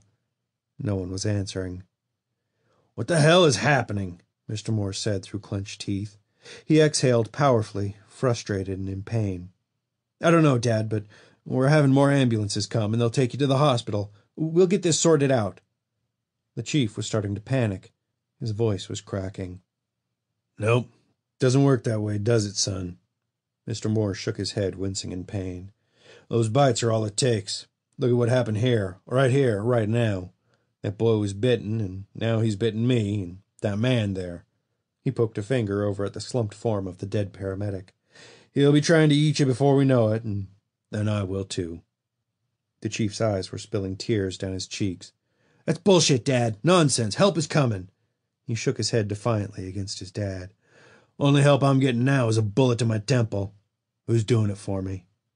Mr. Moore winced again in pain and made a conscious effort to make eye contact with the three other men remaining in the room. McGreevy shook his head in a clear no, stood up, and walked out of the room. He wanted no part of this. The chief was sobbing now. He buried his face in his father's chest and hugged him awkwardly. Looking over his son's shoulder, he locked gazes with Phil. Phil knew what had to happen. Mr. Moore nodded ever so slightly and hugged his son back for the last time. After a moment or two, Mr. Moore said, "All right, tell your mother I love her, and you take care of her now. You get your ass home and take care of Stacy and your boy. Hell with the town now, you take care of them." Mr. Moore's voice cracked at the end. He saw the writing on the wall, felt his clock ticking down. All the chief could choke out was a meek, "Okay." He stood up and walked out of the office, pausing only to put a hand reassuringly on Phil's shoulder. They looked at each other briefly, and then the chief walked past him and out. Phil could hear him starting to sob again as he passed the counter and exited the shop. The two longtime friends just sat still where they were. Neither man looked at each other while they separately contemplated the situation. From the side of the office where the paramedic's body was came a scratching noise. Both men looked over in unison and saw that he was twitching. "Shit, that's fast," Mr. Morse said in a disinterested monotone. "Yep," Phil muttered, eyes intently on the convulsing medic. After a few seconds, the twitching stopped, and his eyes popped open, fixated on the fallen gun store owner. The undead medic began the slow crawl across the office to get at his prey. He was stopped short. Without missing a beat, Phil drew his revolver again and put a .357 round straight into his ear. His head blew wide open and painted the side of the desk 1,000 shades of red and pink. Chunks of brain slid slowly down, mixed in with streaks of blood and clear cranial fluid. Mr. Moore watched with no emotion and nodded his approval. "Nice shot." "Thanks, boss." "Okay, then." "Yeah. Anything you need me to do?" Mr. Moore squirreled his face up in thought. He thought long and hard about it, but eventually shook his head no. "Okay, I'm going to grab some stuff here and head back to Marcy if that's okay." Phil hadn't moved an inch since he shot the paramedic. "Phil, buddy, you're going to blow my head off in a minute. You don't have to ask me for any permission to do shit," Mr. Moore smiled. "I know, boss. I guess I'll see you soon." Phil's lips trembled as he steeled himself for what he was about to do. "Not too soon, brother. You take care now." Mr. Moore closed his eyes. Phil raised the revolver and aimed at his longtime friend. He kept it there for too long, though, and had to lower it. Finally, he choked down a sob and raised it again. It was the loudest gunshot Phil had ever heard. After he gathered himself and stopped crying, Phil went back out into the store. He grabbed 2 of the remaining pistols, several boxes of ammunition, and threw on a hunting vest. He peeked outside to find the ambulance still parked in the lot, but the chief's cruiser and McGreevy's cruiser both long gone. For the first time all day, the parking lot was essentially empty. Since the ambulance arrived, no customers had come, so the store was empty. Phil turned off the coffee pot, locked all the gun safes, then unlocked all the gun safes, and walked out. He decided that if anyone needed a gun now, it was better to leave the safes unlocked. Not like he needed any more weapons, really. He still had a few more at the house if it came to it. Out of habit, the aging gun store clerk almost set the alarm on the door, but caught himself. Not much sense in doing that either, he thought. It had gotten pretty warm outside, and the sun was beating down pretty good on his walk home. He kept a good eye out as he walked the vacant sidewalk back. He didn't want to get jumped by anyone, especially after surviving what just happened at Moore's. His whole walk home he tried to think of ways to tell his wife that the nightmare was here already. He tried to think of a way to tell his wife how he'd just blown his best friend's head clean off and shot a paramedic, too. He was never clever with words, though, and by the time he got home he still didn't have any idea what to say to her. As he walked up the steps to his front door, he noticed a few dark brown splotches on the concrete. Blood. Phil's back yelled out in protest as he bent down to touch it. Gooey, almost dry. He started to worry. The old man with the perpetually disheveled hair let himself into the front door and drew his handgun again. The door stopped short of opening fully, though, and he stumbled a bit, bumping his head on the door. He took a step back and realized the door had hit a human foot. Laying in a heap in the hallway was the body of the female paramedic that David had bitten earlier. Her body here explained why the ambulance was still there in Moore's parking lot. Heading off in a trail towards the kitchen was a series of blood splatters. Long streaks of blood were on the wall. Phil's nose caught a whiff of an unfamiliar smell in his house. Cigarettes. He holstered the revolver and walked into the kitchen. Sitting in the same spot he had occupied for breakfast earlier that morning was Marcy. Her back was to him, but he could see an ashtray on the table in front of her. Her left hand held a cigarette, and she absently flicked the ash into the tray. She was fixated on the television set, which was blaring out the emergency warning. Phil's mind couldn't focus on that.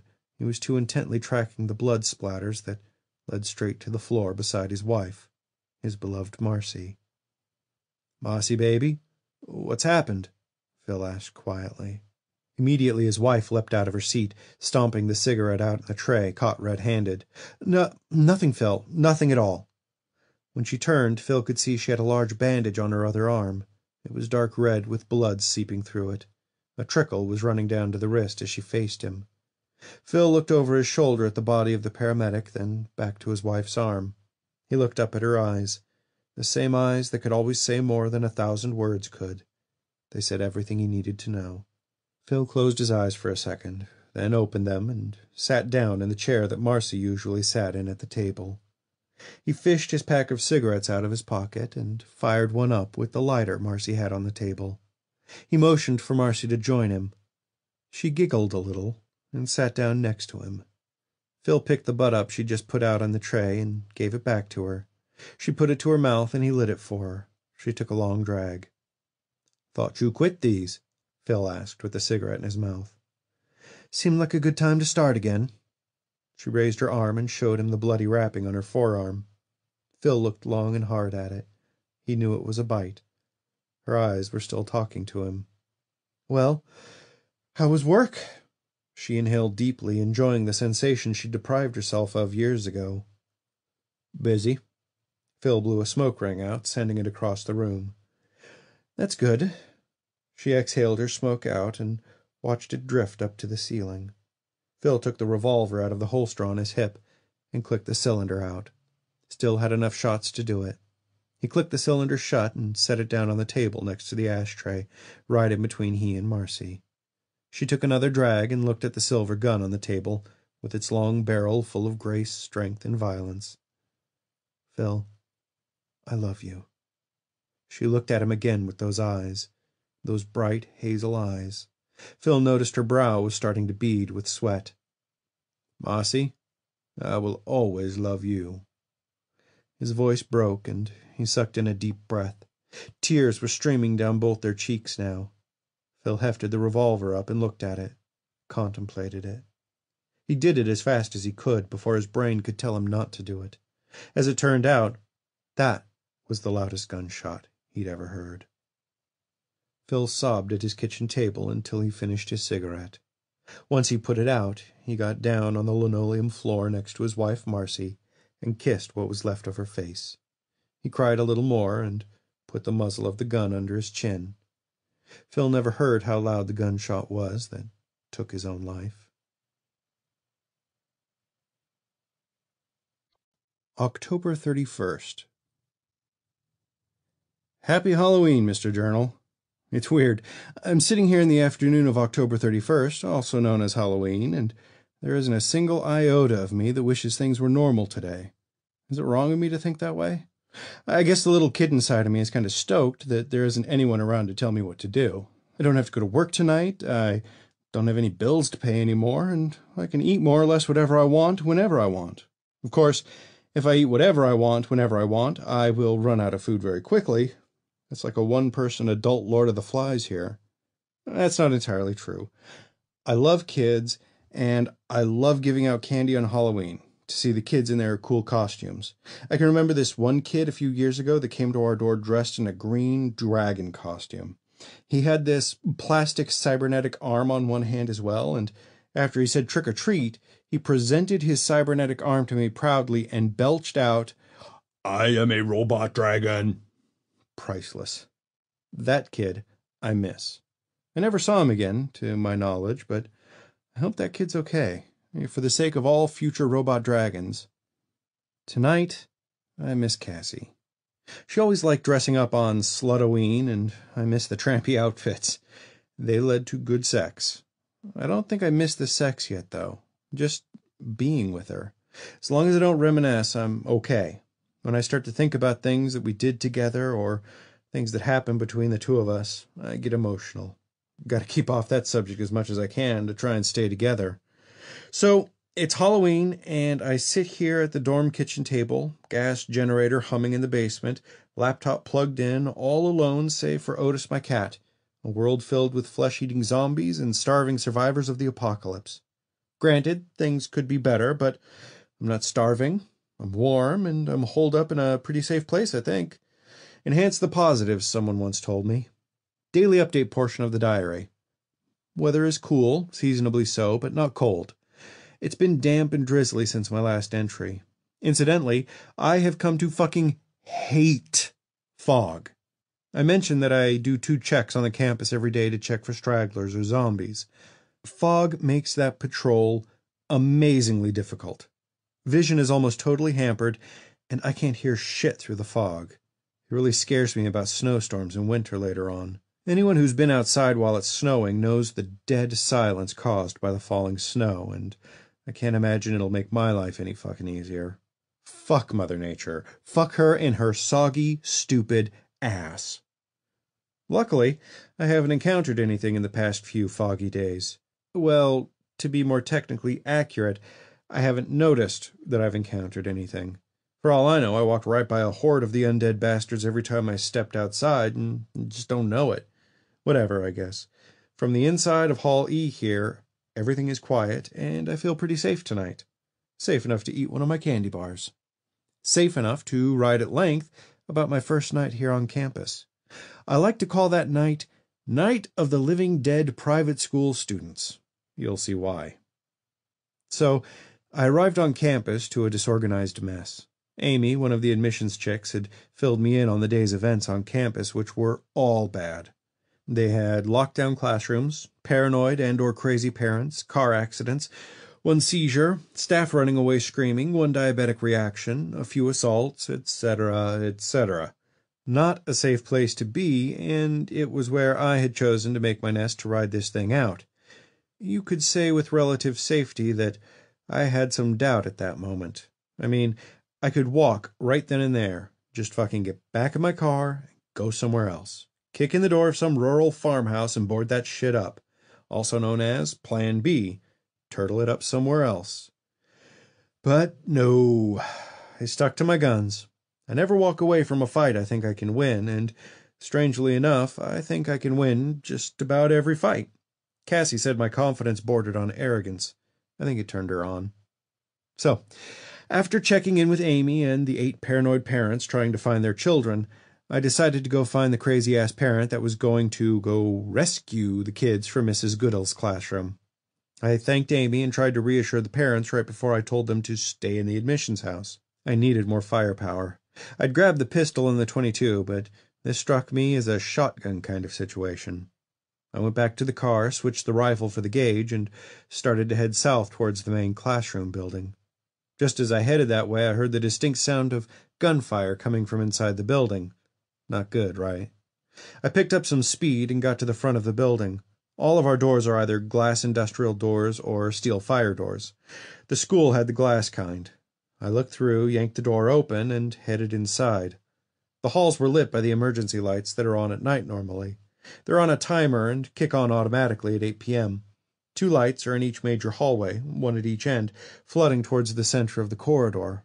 They aren't the brightest bulbs in the building, but they suitably keep it lit. That's not a joke or a pun about the students or staff or anything. I'm actually talking about the lights there.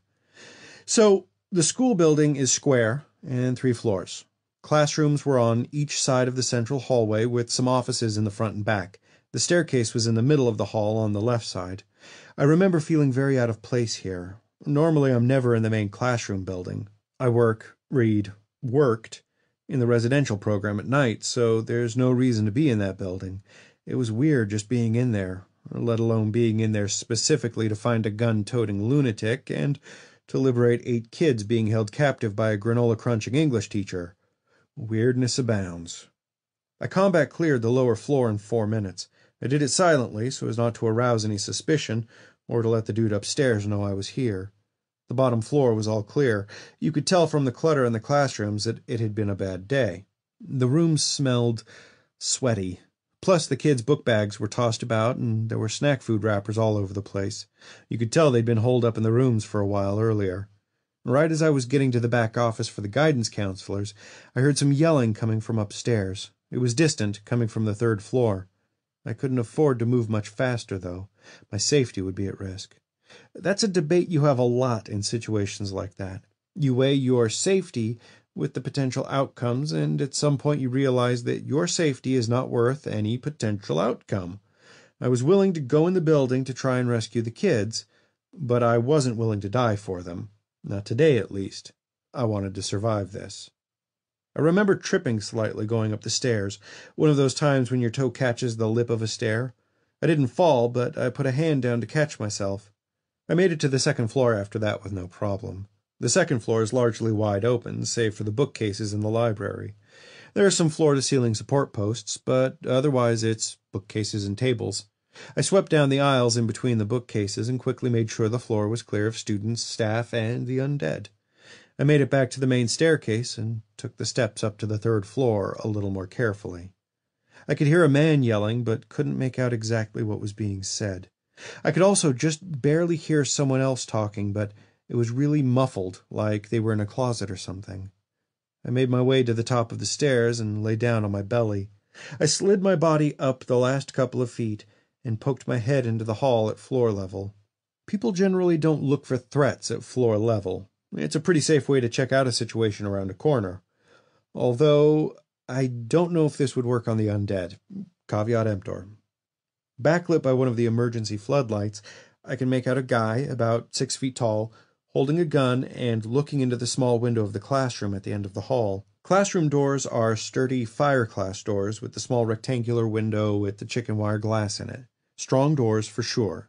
He was banging on the door pretty solidly in between trying to look through the window. I took it in for a bit, then slowly got to my feet and came out into the hallway. "Freeze!" I barked out like I was a cop. I hoped his reaction would be instant compliance. Luckily, he froze. I think I told him to identify himself, and without turning or moving an inch, he said he was Dan Haggerty. I knew his kid, Dale. Jock, prick, womanizer, prized football talent. Huge sense of entitlement. I was just fucking thrilled to meet the guy that spawned that MTV cast-off. He sputtered out a few sentences, and I pieced together that his son was in the room and that something was wrong with the teacher. That struck a chord. I told him to calm down, that I was staff, and that I was here to help. He turned and looked at me, and even in the shitty light of the emergency lamps, I could see he went pale. Evidently, my appearance was disturbing. I remember forcing a chuckle to lighten the moment up a bit. He laughed with me after I told him things were messy out there. Even after we sort of had our bonding moment, you could see he was pained. You could also see he had a huge shotgun and a handgun stuck in the waistband of his Dockers. I asked him what the problem was. To sum up, Mrs. Goodell had secured her classroom according to safety procedures. To keep the kids occupied all day, she had turned on the television in the classroom and had them watch the news networks to learn about this historic day. Not sure that was a good idea. From what I gathered from Dan, a couple of the kids started to panic, eventually freaked out, and, together with a few of the calm students, they had restrained them. That was hours ago. In the meantime, Mrs. Goodell had put some cloth over the small window to obscure the view into the corner classroom. Mrs. Goodell was concerned for the health of the two restrained kids. One was a boy, one a girl. Dan explained that apparently the kids had gone limp in their restraints hours ago, but had started to move again and were struggling against the hobcobbled bonds. That line totally set me off. First they went limp, then woke up and were struggling. Immediately I was sure they had died and were now reanimated. I motioned for Dan to get away and let me try and talk to her. I rapped on the window and yelled into her that it was me and that I was here to help. I could hear some of the kids whimpering through the door and even heard one yell out my name. I had pretty good relationships with a few of the kids in the dorm. I could hear the tension in their voices straight through the door. After maybe a minute, I saw the cloth get pulled back a bit and Mrs. Goodell's face appear. Like I said, she was a bit offbeat. She was about 5 feet even, a bit chunky, and had a giant poofy afro puff of gray hair. Her black-rimmed glasses looked straight out of the 60s, and she generally dressed like she was headed to Woodstock. Amusing lady to talk to, for sure. Not that night, though.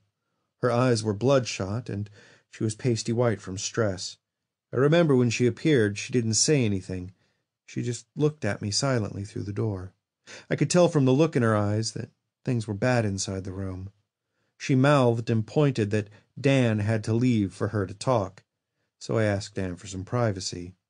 As soon as he was 20 feet away or so, she finally whispered to me, "The Haggerty boy was one of the kids who had to be restrained, Adrian."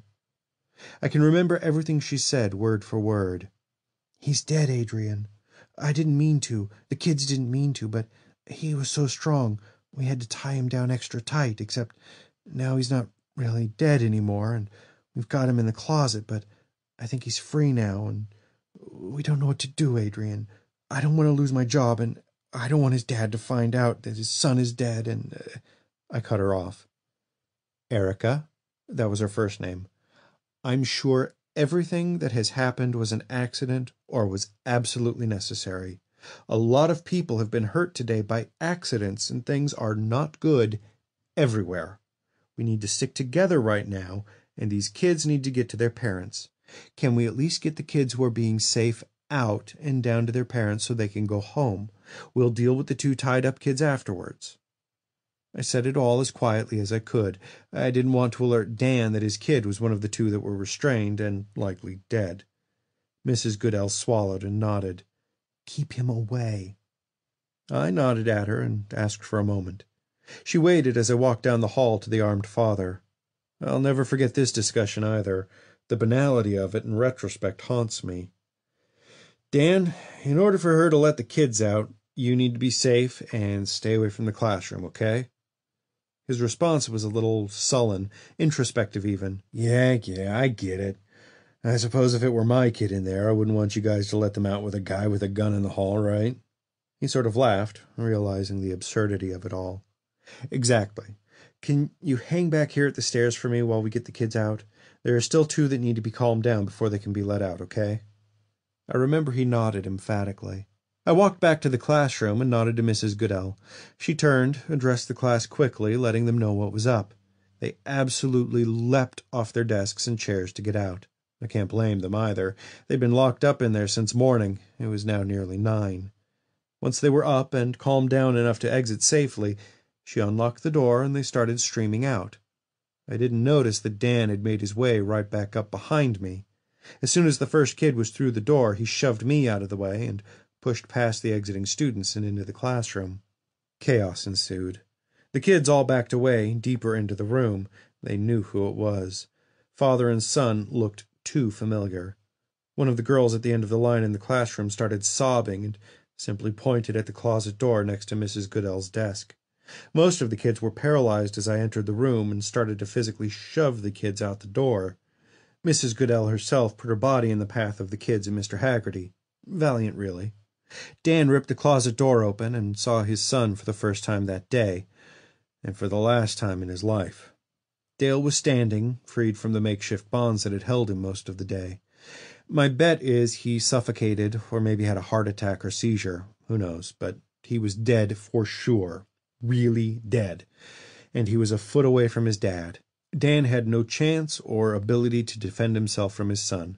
Dan's breath escaped him. The look of shock and pain on his face was epic. Dale lunged at him and bit him savagely on the shoulder. I remember Dan letting out a low howl in pain as he had a chunk torn from him. Everything else happened so fast. I was almost frozen, watching, and had just stopped pushing kids out. Mrs. Goodell had just gone stone-faced, witnessing the events unfold. Dan backpedaled away from his son, clutching his shoulder, and turned to the rest of us. All he said was, "You fucking bitch!" He really choked it out through a mess of pain. Must have taken tremendous effort to say it. And then he started shooting. I only saw his first 2 shots. Shot number 1 went at his son Dale, hitting him in center mass and throwing him back inside the closet. Shot number 2 went right at Erica, hitting her flush and hitting a bunch of the kids. Remember, folks, close with a shotgun is usually good enough. As soon as I saw him wheeling towards the kids, I dove away. I don't know exactly what happened next. Well, I don't know what happened while I was unconscious. I've pieced it together a little since that night, but essentially when I dove, I just went on pure instinct. I didn't look where I was going. It would seem that I went head first into a desk and took the corner right to the temple. I don't know how long I was out, but it wasn't that long. 5 minutes? Easily the luckiest 5 minutes of my life. As I came to, I remember just blinking a few times and realizing my head was throbbing like I'd been hit with a jackhammer. I stayed very still as I could hear some movement in the room with me. Scratching, chewing, slurping. The floodlights were not giving me a lot of light to see by, so I was a little off kilter. Being blind is no fucking fun. See Hatred for Fog. I rolled over slowly, and my eyes adjusted to the level of light. I could see bodies all over the front of the classroom where the kids had been, and where Erica and Dan had been standing. Some of the bodies were down, clearly down, and a few of them were either sitting up or moving to stand up. I counted 4 kids plus the 2 bodies of the adults. I reached around slowly for the shotgun but couldn't find it. Plan B was the pistol, which I drew as slowly as I could. I knew I had to get out of the room. 3rd floor window wasn't a jumping option, and this room didn't have a fire escape. Across the hall was Dr. Potter's classroom, which did have a fire escape. It was also empty, so that was viable. I very slowly sat up and assessed things. This was one of the moments where I really learned and appreciated how quiet these fucking things were. I was in a room that was, for all intents and purposes, filled with the motherfuckers, and I could barely hear anything. 4 kids were dead in the room and getting back up to do the whole undead thing that was all the rage today. Erica was dead too, nearly blown in half by Dan's shotgun blast. She was starting to sit up presently. Well, as much as someone bisected by a shotgun can, at least. Dan and Dale were nowhere to be found. I could hear struggling coming from the closet, which had to be the 2nd student restrained earlier. I lifted the pistol, drew a bead on the kid closest to me, and shot. She flung sideways on top of another kid. Erica turned towards me immediately, as did the other zombies. I started shooting from the hip as fast as I could squeeze the trigger. I shot until the slide locked back and the gun clicked empty. In retrospect, it was a huge waste of ammunition. I don't even know how many I killed with my spray and pray tactics, but it caused enough commotion and sent their bodies around enough for me to bolt out of the room. I didn't find the shotgun when I jumped up, so I was down to just the pistol. Once in the hall, I found 3 more kids. They were dead too. Well, dead-ish. Dale was there as well, finishing a meal of one of his classmates. He found me much more interesting, though, and came at me. Luckily, the hall was pretty wide, and I just sidestepped him and the other 2 and bolted for the stairway. I fucking flew down those stairs, 2 or 3 at a time in giant leaps. I got to the ground floor in maybe 20 seconds. I blasted my way out through the glass doors and reloaded the pistol, which was empty. I had the presence of mind to slip the empty clip into my cargo pocket, too. Go me. By then, the throbbing in my head was starting to fade, which was about the only good thing that had happened to me in some time. I hoofed it back towards my car as fast as I could go. That, too, turned out to be a pretty shitty idea. The couple of kids who had actually made it out of the classroom went there, too, and they were both badly wounded, I guess. They made it to the admissions office and made things much worse. I think they bled out from shotgun wounds. That, or they were bitten by Dale on their way out. Either way, the 2 kids had died, had come back, and had killed more people here. As I stopped my run towards admissions, I nearly got ran over by one of the parents leaving the campus at top speed. I could hear them screaming in grief as they drove by. I could see several of the zombies feasting in the yard of the admissions house. There was at least 6 dead there now, and my car was right there next to them. My other gun was in the car, as well as the extra 9mm ammo.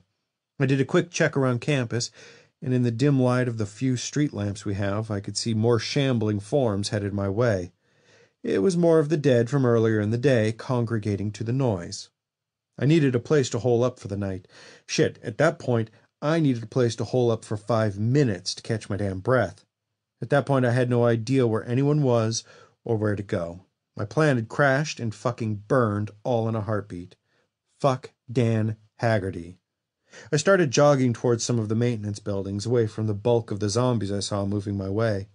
I went into my pocket for my facilities keys, and that's when I realized they were gone. I found them much later in Mrs. Goodell's classroom, but for the moment I was sans keys. Anything else, God? Getting pretty sick of these pop quizzes here, dude. Way to test faith, bro. I remember getting really pissed and actually screaming out, "What the fuck?" I'll grant you that wasn't a good idea at all, but I was really angry and pissed and was just starting to feel a little helpless. I started jogging again, this time around the back of the maintenance buildings near the water. I didn't see anything of use. I did, however, see a ladder lying on the ground behind the last outbuilding. I remember looking and saw the back of the admissions building. Admissions had a steeply sloped roof for the main structure, but an addition they put on 2 years ago was almost flat-roofed. It took me a minute or two, but I got the ladder free of some shit on it and ran with it to the admissions house. My heart was pounding bad. Zombies aren't smart at all. They can't plan ahead. The ones in the yard not minutes before had followed me all the way around all the maintenance buildings and were now coming up behind me, leaving the yard empty again. I leaned the ladder against admissions and started to run around to my now largely wide-open car, but I saw a bunch of the kids from the schoolhouse coming right at me, 10 feet away from my car at most. Scrap that idea. I spun, realized that the zombies following me from around the outbuildings were damn near on top of me, and dashed for the ladder. I climbed like never before. Despite moving like my life actually depended on it, several of my kids actually got close enough to grab my pants legs as I pulled myself up higher. I kicked at them to get them off my ankles. I scrambled to the top, rolled onto the roof, and wrestled the ladder away from the growing throng of zombie children and parents gathering at the base of the admissions house. I think it was 9:30 or so by then, maybe even 10, and I was hungry, kind of cold, mildly concussed, surrounded by dozens of quietly hungry zombies, trapped in the dark on a rooftop with 15 rounds of 9mm ammo, a sword, and no keys to get inside anywhere. And that was just the beginning of the worst night of my life. More later. Adrian. November 2010. November 2nd. Mr. Journal, where were we? Oh yeah, rooftop on the admissions building. Worst night of my fucking life. Yeah, about that. So, let's refresh the page, eh? I'd gone into the classrooms and found Dan Haggerty on the 3rd floor trying to communicate with Mrs. Goodell. Once I got him away a bit, Mrs. Goodell revealed to me that Haggerty's son had died, had become a zombie, and was locked in a supply closet inside the classroom. Once we got everything calm, Goodell opened the door to clear her students out. Haggerty surprised us and burst in trying to find his son. He found him, got bit by him, and retaliated in a totally sensible fashion by blasting his son, Mrs. Goodell, and several of the students with a 12-gauge. I was knocked out cold when I dove for cover. On returning to the land of the awake, and living dead, I discovered I was surrounded by fucking zombies. I lost track of my shotgun, but using my SIG, I'd managed to shoot my way out of the classroom before the zombies killed me. Complete shit luck that they didn't take a nibble while I was passed out. I got the fuck out of the classroom and bolted back across campus to admissions, where I found yet another degenerating situation. 2 of the kids wounded in the classroom incident, or perhaps bitten while I was out cold, had made it to the admissions house, promptly died, sat back up, bit their parents and a few staff members, and spread this disease even further. During that scramble, I realized my keys were history. I had a minor mental breakdown, found a ladder, and climbed on top of the admissions building after running for my life for a few minutes. I only made it onto the admissions roof by the slimmest of margins, too. The zombie kids, parents, and staff all clawing at my feet as I climbed the ladder. I'm lucky I didn't lose a sneaker on my way up. So, that's where I realized that maybe, just maybe, I'd made a mistake. Perhaps a minor error in judgment. I distinctly remember flopping down, facing up at the stars on that clear June 23rd. That day. I think that's actually the first time I've said the actual day all this shit went down. It's weird that it's taken me this long to actually put a date to that day. That Wednesday, June 23rd. Anyway, it took a minute or two to gather myself and assess my new situation. I had enough space on the roof to lay down comfortably, assuming, of course, you find lying on asphalt shingles comfortable. I had 15 rounds in my pistol and my sword. My car was locked, and my keys were incognito. I hadn't eaten in hours, and I had no water.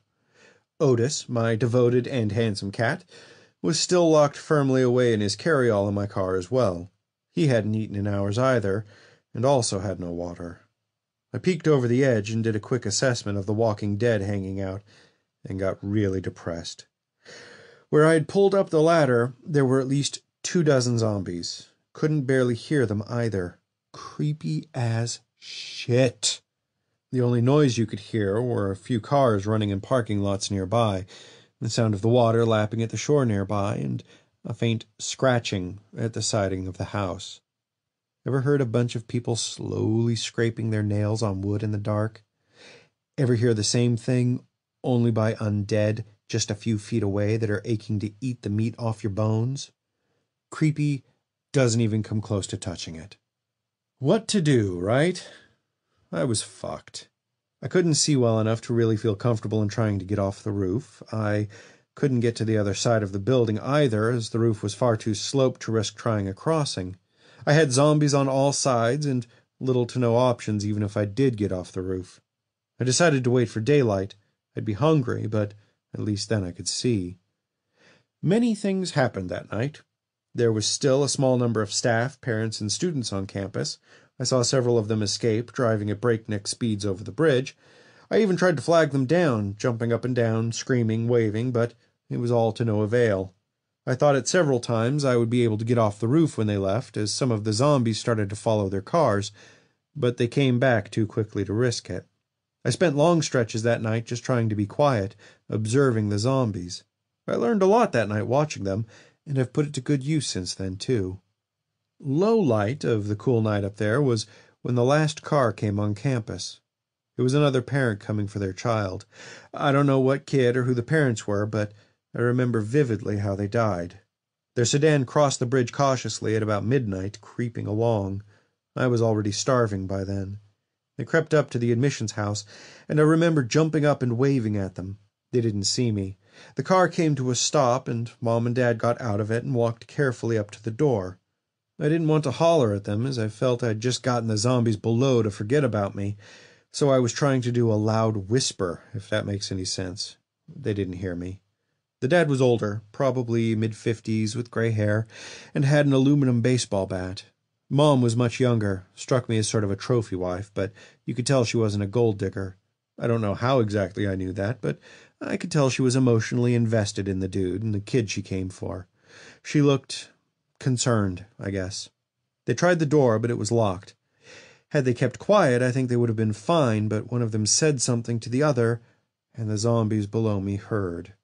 It didn't take long for them to shuffle around the corner of the building, and as soon as I saw the zombies moving, I started to yell. I screamed at them to get back inside their car and get the hell out. The woman did turn and start moving, but Hero Dad decided to beat some ass with that fucking bat.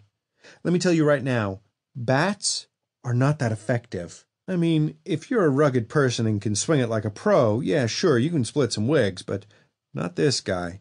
He clocked several of the zombies pretty good, but didn't get any headshots in. I kept yelling to hit them in the head, but he didn't change tactics in time.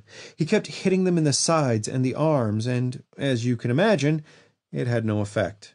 It was as useful as trying to beat a tree into falling over. They swarmed him pretty quickly and collapsed on top of him. I could hear him scream as they ripped him apart, one bite at a time. Milfy had made her way back into the car, passenger side, where she started this fiasco. She must have dropped her purse, though, because she didn't start the car. Daddy Rich probably had his keys on him as well, so she was just as stuck as I was. Half of the zombies shuffled over after eating the dad and listlessly scratched at the windows of the car. I don't know if a zombie has the strength to break auto glass. I suspect a big one could, but I didn't get my answer that night. The other half of the zombies came back to the admissions building and returned to their incessant scratching, trying to get up at me and my skin again. That's how things settled for an hour or so. If I got right up to the edge of the roof nearest the road, I could watch Milfy in her car without being seen by the undead below. She cried a lot. The more I sat there, the more I started to realize she was really beautiful, and how sad everything was for her. It's like the fantasy that's always better than reality, I think. I wondered what her family life was like. I thought about which of the students her kid was. I fantasized about how the kid would hate how hot his mom was, and how hot his friends thought she was, and how much he would have hated that. It's how I passed the time for that hour. I really felt like I got to know her. I was totally shocked when she opened the door and got out. It was obviously suicide. I think she came to the conclusion that she had no more life left to live, and she just gave up. Can you blame her? One of the students, one of the nerdy ones, killed her. She just tilted her head back against the door frame of the car, and he ripped her throat out, right where the Adam's apple would have been. She died pretty quickly, never put up an ounce of fight either. Her mind was made up the moment she got out. I hated to see her die like that, but you have to respect the will it must have taken to do what she did. I'm not condoning suicide, Mr. Journal, but there is some sense in what she did after what just happened to her and her family. I was genuinely sad to see her go. I actually was hoping to talk to her after we got to safety. Maybe in a way, I was trying to rescue her like I didn't rescue Cassie. I felt really miserable after that woman from the car died. I felt even more miserable after her body got back up and started meandering around looking for something to eat, namely, something like me. The rest of the night was spent laying as silently as possible on the roof of admissions. Eventually, everyone who was capable of leaving campus was history, and I was left alone with no help anywhere to be found. My stomach was growling like you can't imagine, and I was really thirsty. At about the time of dawn when the eastern horizon takes on that faint bluish tinge, I remember I felt a little bit of optimism. Maybe I'd make it. I'd fallen in and out of sleep a few times that night, and I don't remember my dreams. I do know when I saw that horizon I was achy and my back was killing me. When I launched myself away from my mom at her elderly home earlier, I really smashed my back against the wall. Falling asleep on the roof did me no damn favors, so I got up to stretch. I walked around my little roof world and reassessed things. About 10 zombies had walked off. I was happy to notice that when I shifted my weight and heard a loud crack under the shingles. I nearly dented my head when it dawned on me how retarded I was. I knelt down and, noise be damned, started ripping up shingles. Below the shingles was plain plywood. It was a gamble, but I felt the house inside was empty. If I could get through the roof and got inside, I would be one step closer to safety. I had no hammer, but the sword would work as a lever pretty good to pry up a sheet of the plywood. As quietly as I could, which wasn't very quiet at all, I pried up one edge of a sheet of plywood and got it torn up. That was loud, though, and by the time I had the wood up, I was fully surrounded by even more zombies than before. The crowd on the ground was at least 3 or 4 zombies deep now and surrounding half the building. Below the plywood was the ceiling, which was drywall. A few good hacks with the sword, though, and I cleared a space conveniently right above a desk. I started making noise inside the building to draw attention, but nothing came. I dropped down into the office and proceeded to clear the house and check the doors, empty and locked, respectively. The zombies were gathering outside en masse, though, so I needed to work quickly. As I said, the campus doors are strong, so that was going in my favor. Windows, though, were not. I had just watched a handful of the dead try and break car glass with no success, but regular window glass is a different animal altogether. I needed to get into a room with more security. Luckily, one of the back offices had only one small window and had a strong interior door. I checked one more thing before I began my plan for escape: the refrigerator. The staff fridge had 2 lunches from the day prior still in it, as well as some bottled water, and I started eating the crappy little sandwiches and gulping water as fast as I could. It reminds me of my military days. Eat as much as you can, as fast as you can, worry about digestion later. I didn't know when my next meal was coming. New plan was this: make a shitload of noise on one side of the admissions building, then run into my secure room after drawing them in. I would have to be really quick or really clever to get the majority of them inside the building with me. Open the small window, escape to a hopefully clearer exterior, get into my car somehow, get the rifle and more ammo for the pistol, possibly retrieve the shotgun as well, but that really seemed like reaching at the moment, and start doing some serious yard work on these fucking undead. No rest for the wicked. I implemented plan day after that day immediately. Well, that's not entirely true. I kept a small chunk of turkey from one sandwich for Otis. He needed something to eat badly, and I do not want anyone to think that I don't take good care of my cat. Love that guy. Talk to you soon, Mr. Journal. Adrian. Crime Incident Report. Case number DRM062310-01. Month, June. Day, 23. Year, 2010. Day of week, Wednesday. Time, approximately 1625. Code section or description of incident. Officer involved in fatal shooting. Location of incident. Moore's Sporting Goods, 1421 Riverside Way. Victim or witness's name. Daniel Roger McGreevy. Address, 14 Wilbur Street. Phone 499-555-3459. Height 6 foot 5 inches. Weight 265 pounds. Sex male. Eyes green. Hair none. Race Caucasian. ID type badge number 114. ID number 114. Issued March 8, 2004. Relation to victim subject. None. Arresting officer. Additional information. Vehicle. City Police Cruiser 06. Number of witnesses of crime incident. 6 direct witnesses. 1 more on scene that heard incident. 1 more witness who returned to scene directly following. Names of witnesses and relevant info regarding. Direct witnesses are as follows. 1. Officer Daniel McGreevy. 2. Mike Damaris. 3. Robert Zawicki. 4. Benjamin Barnes. 5. David Johns, son of deceased. And 6. Philip Tompkins. Indirect witnesses inside business was 7. Gerald Moore, COP, retired. Witnesses 2, 3, 4, 6, and 7 are all employees of Moore's Sporting Goods. Witness 8 left scene before statement could be retrieved. Filing officer recognized witness as Adrian Ring. Place of attack, if applicable. Parking lot of Moore's Sporting Goods, north side, directly in front of customer entrance. Weapon used, if applicable. Filing officer discharged his service weapon twice at suspect. Weapon is a Glock 21, identified as property of City Police Department. Weapon ID number 22161. Suspect arrested. Yes, no. Suspect was DOS. Suspect name, Paul Matthew Johns. Address, 11 Oak Ridge Boulevard, Mount Temple. Phone, 670-555-4141. Height, 5 foot 7 inches. Weight, 145 pounds. Sex, male. Eyes, brown. Hair, light brown. Race, Caucasian. ID type, OOS driver's license. ID number, DL06JSP41280. Additional information, vehicle. 2009 Nissan Maxima XLE, burgundy, wine. OOS tags 14198S. Physical description of subject. Subject exited vehicle wearing a light blue dress shirt and corduroy pants. Subject had a large blood stain spreading on his right forearm, appeared sweaty, in pain, and confused. His hair was disheveled, as was his general appearance.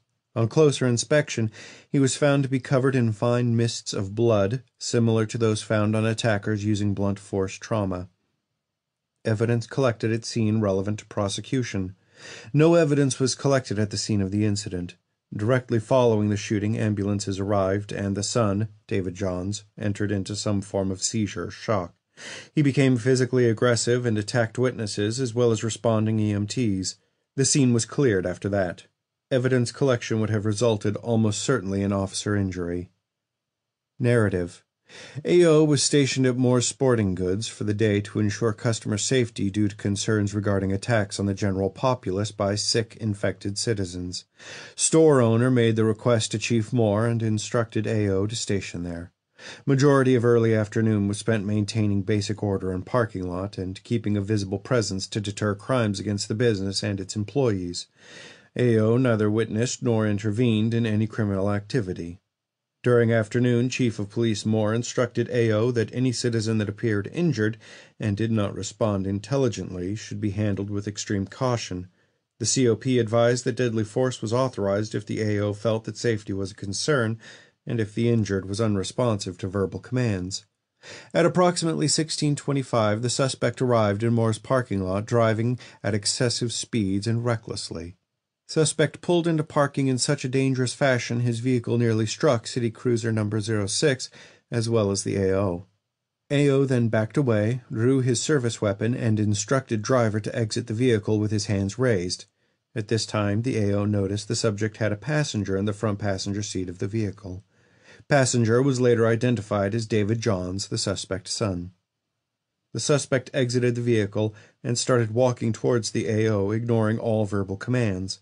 Behind the AO, the Moore's employees were getting dangerously close to the unresponsive suspect. AO knew that the employees were legally armed and wanted to take control of the situation before it escalated into a multi-person firefight. AO then visually confirmed that the suspect had an injury. The right-hand sleeve at the forearm location was covered in fresh red blood and appeared to be a bite wound. At that point, the AO decided that being bitten, as well as unresponsive, combined with directly approaching the AO, ignoring all officer commands, authorized deadly force, given the prior instructions by the COP. The officer cleared his lines of fire to ensure the passenger was safe and that the subject had no one behind him that could be hit by any rounds missing and/or passing through.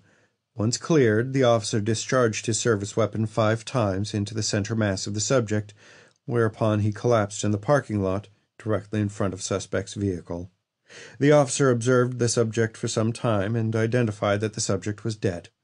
After ensuring the subject was dead, the AO made the decision to shoot the subject 1 additional time in the head to fully ensure death. With media reports and police reports earlier in the day instructing those in danger to shoot or damage the brain, the AO wanted to ensure further public safety and took the extra step. This course of action later proved invaluable as the son, David Johns, was bitten, entered into some form of seizure, shock, and became violent.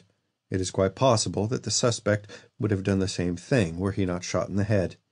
AO notified emergency response units and the COP, who responded almost immediately.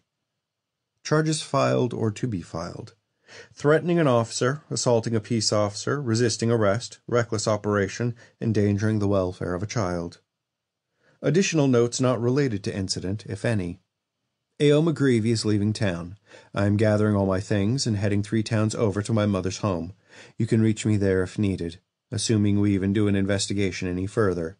I think the State Internal Affairs Department is going to be a little swamped with all these attacks. Good luck to whoever reads this, and God bless. November 4th. Hey, Mr. Journal, how's life? Mine is fucking phenomenal. OMG, I almost totally, fucking died today. Lols, that's super elite. Sarcasm font off. Vigilance and attention to detail. I used to preach that shit at work all the time, my whole friggin' life. Attention to detail, vigilance. I cannot cut corners anytime I am out of Hall E anymore.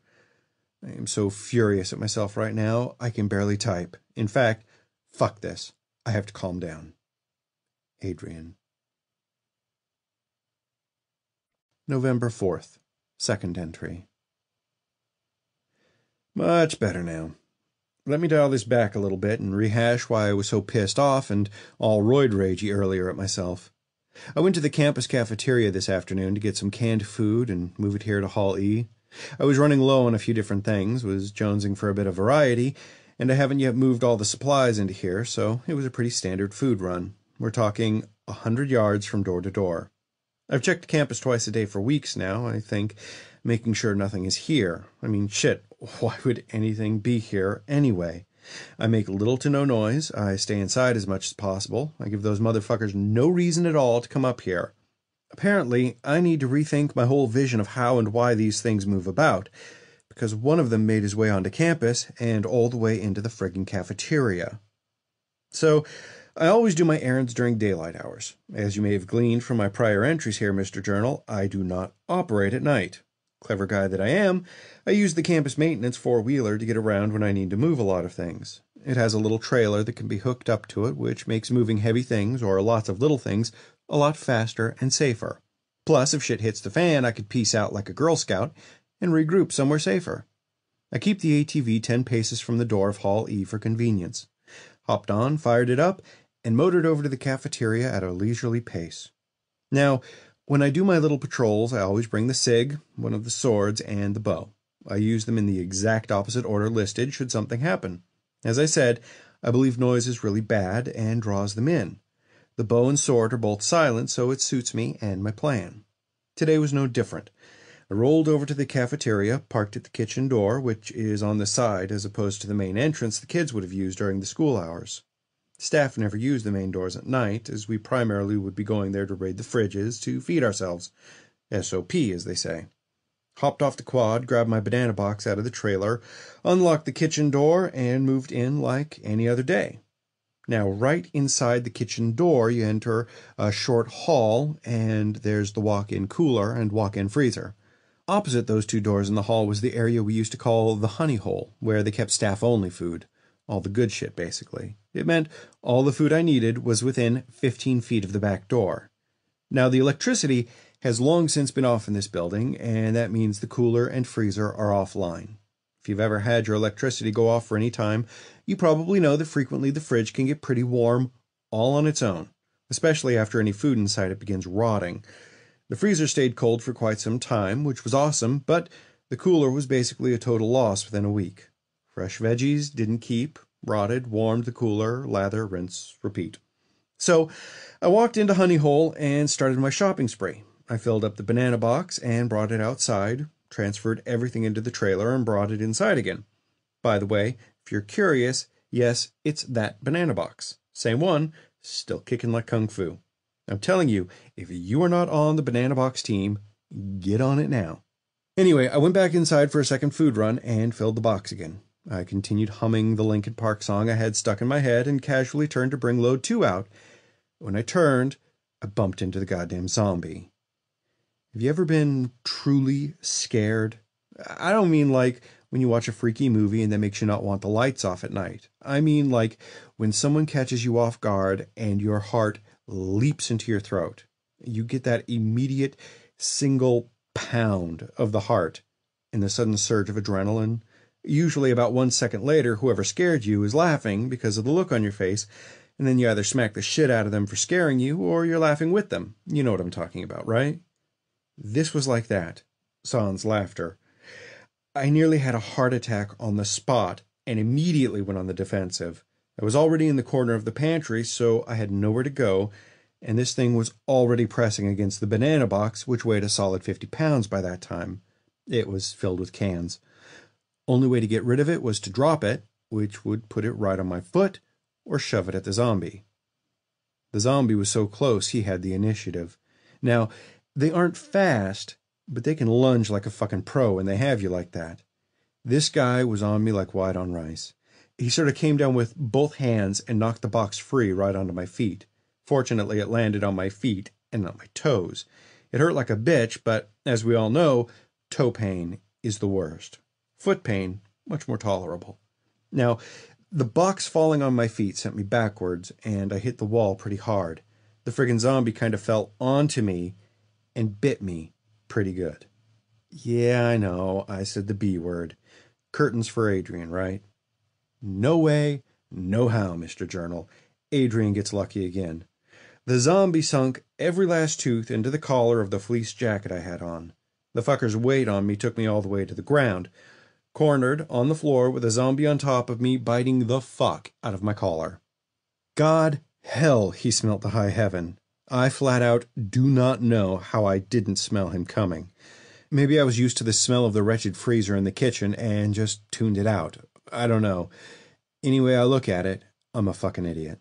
So, panic time. I've got a few years of jiu-jitsu and karate under my belt, so I'm fairly good in a scrap. I'm not a ninja, mind you, but, I could give a ninja a fucking hell of a bloody nose if one tangled with me. I think I gave the zombie a sweeping elbow right to the jaw and dislodged him from my coat. He didn't fly off me, but he got his mouth off me and shifted his weight enough so I could slide my hips sideways and get a leg under his body. I kicked out and up and tossed him like a fucking rag doll about 3 feet. I used the wall and scrambled to my feet while the dead guy got back up. I didn't want to waste a bullet, so I yanked the sword out and sunk it into his rotting melon head with an overhead swipe. His head came apart like an eggshell filled with rotting cauliflower. Goddamn horrid. If I couldn't smell him before that, I sure as shit could then. It was horrible. I almost puked, but choked it down. After a few dry heaves, I checked the whole building and cleared it. Empty. All the doors were shut too, which meant this guy had been here all along, and I missed him when I cleared it months ago. Or he had the mental ability to pull open a door. Fuck me. I've never seen one that smart. Usually when presented with a door that doesn't push open, they just press against it until something gets their attention elsewhere. This changes things. I'm really hoping that it was scenario A and I'm just an idiot that made a mistake. Because if it's scenario B, then I need to really rethink where dangerous places are. I haven't locked any of the campus buildings that have doors that pull out or have knobs or latches. They haven't figured any of that out any time I've been observing them. Fucking A, man. Tomorrow I am going to every building here on campus and locking the doors. That really irks the shit out of me, too. I don't want to have to fumble with keys if I'm in a situation. I've seen it so many times it's a goddamn cliche. Right up there with cars not starting when the killer's chasing you, and that the pretty girl always falls when being chased. Fumbling with keys. Awesome. Can't wait for that to happen. Mark my words, Mr. Journal. It will happen. I know my luck. Okay, Mr. Journal. Moral of this story is attention to detail and vigilance. Until all the buildings are fully locked, I clear every single one of them as if I was expecting a zombie to be inside. Further, anytime I'm moving anywhere outside of Hall E, I will increase my vigilance and stop humming. Furthermore, every room must pass the sniff test. In other good news, the zombie had $350 in his wallet. That'll come in handy. Adrian.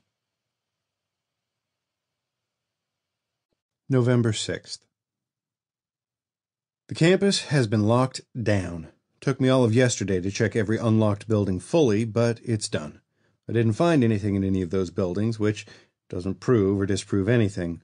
I hate this not knowing bullshit. I wish the radio would spark up and say something one of these days. It's been silent for a very long time. I only turn it on at night for an hour or two, just in case now.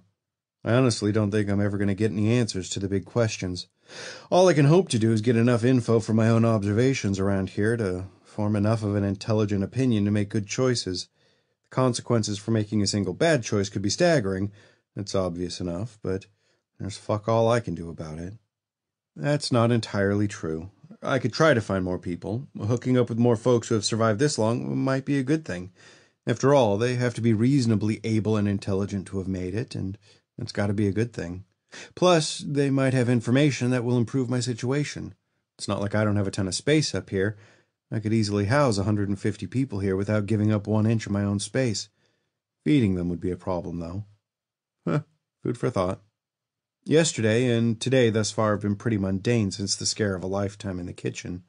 The clearing of the buildings turned out to be a pointless pain in the ass, as opposed to a dangerous string of encounters. I'll grant you, it felt dangerous as hell, and reminded me of kicking indoors in Iraq, but it turned out to be nothing. Thank God for the little things, I guess. I figured I'd use this entry to reminisce over the day that I started to clear this joint out. June 24th was the date, as I recall. A rough day in my history book. Mr. Journal, I think the last thing I talked about was how I hacked my way inside the admissions building via the roof and finally got some food. I scarfed down a couple of sandwiches and a bottle or 3 of water out of the little staff fridge.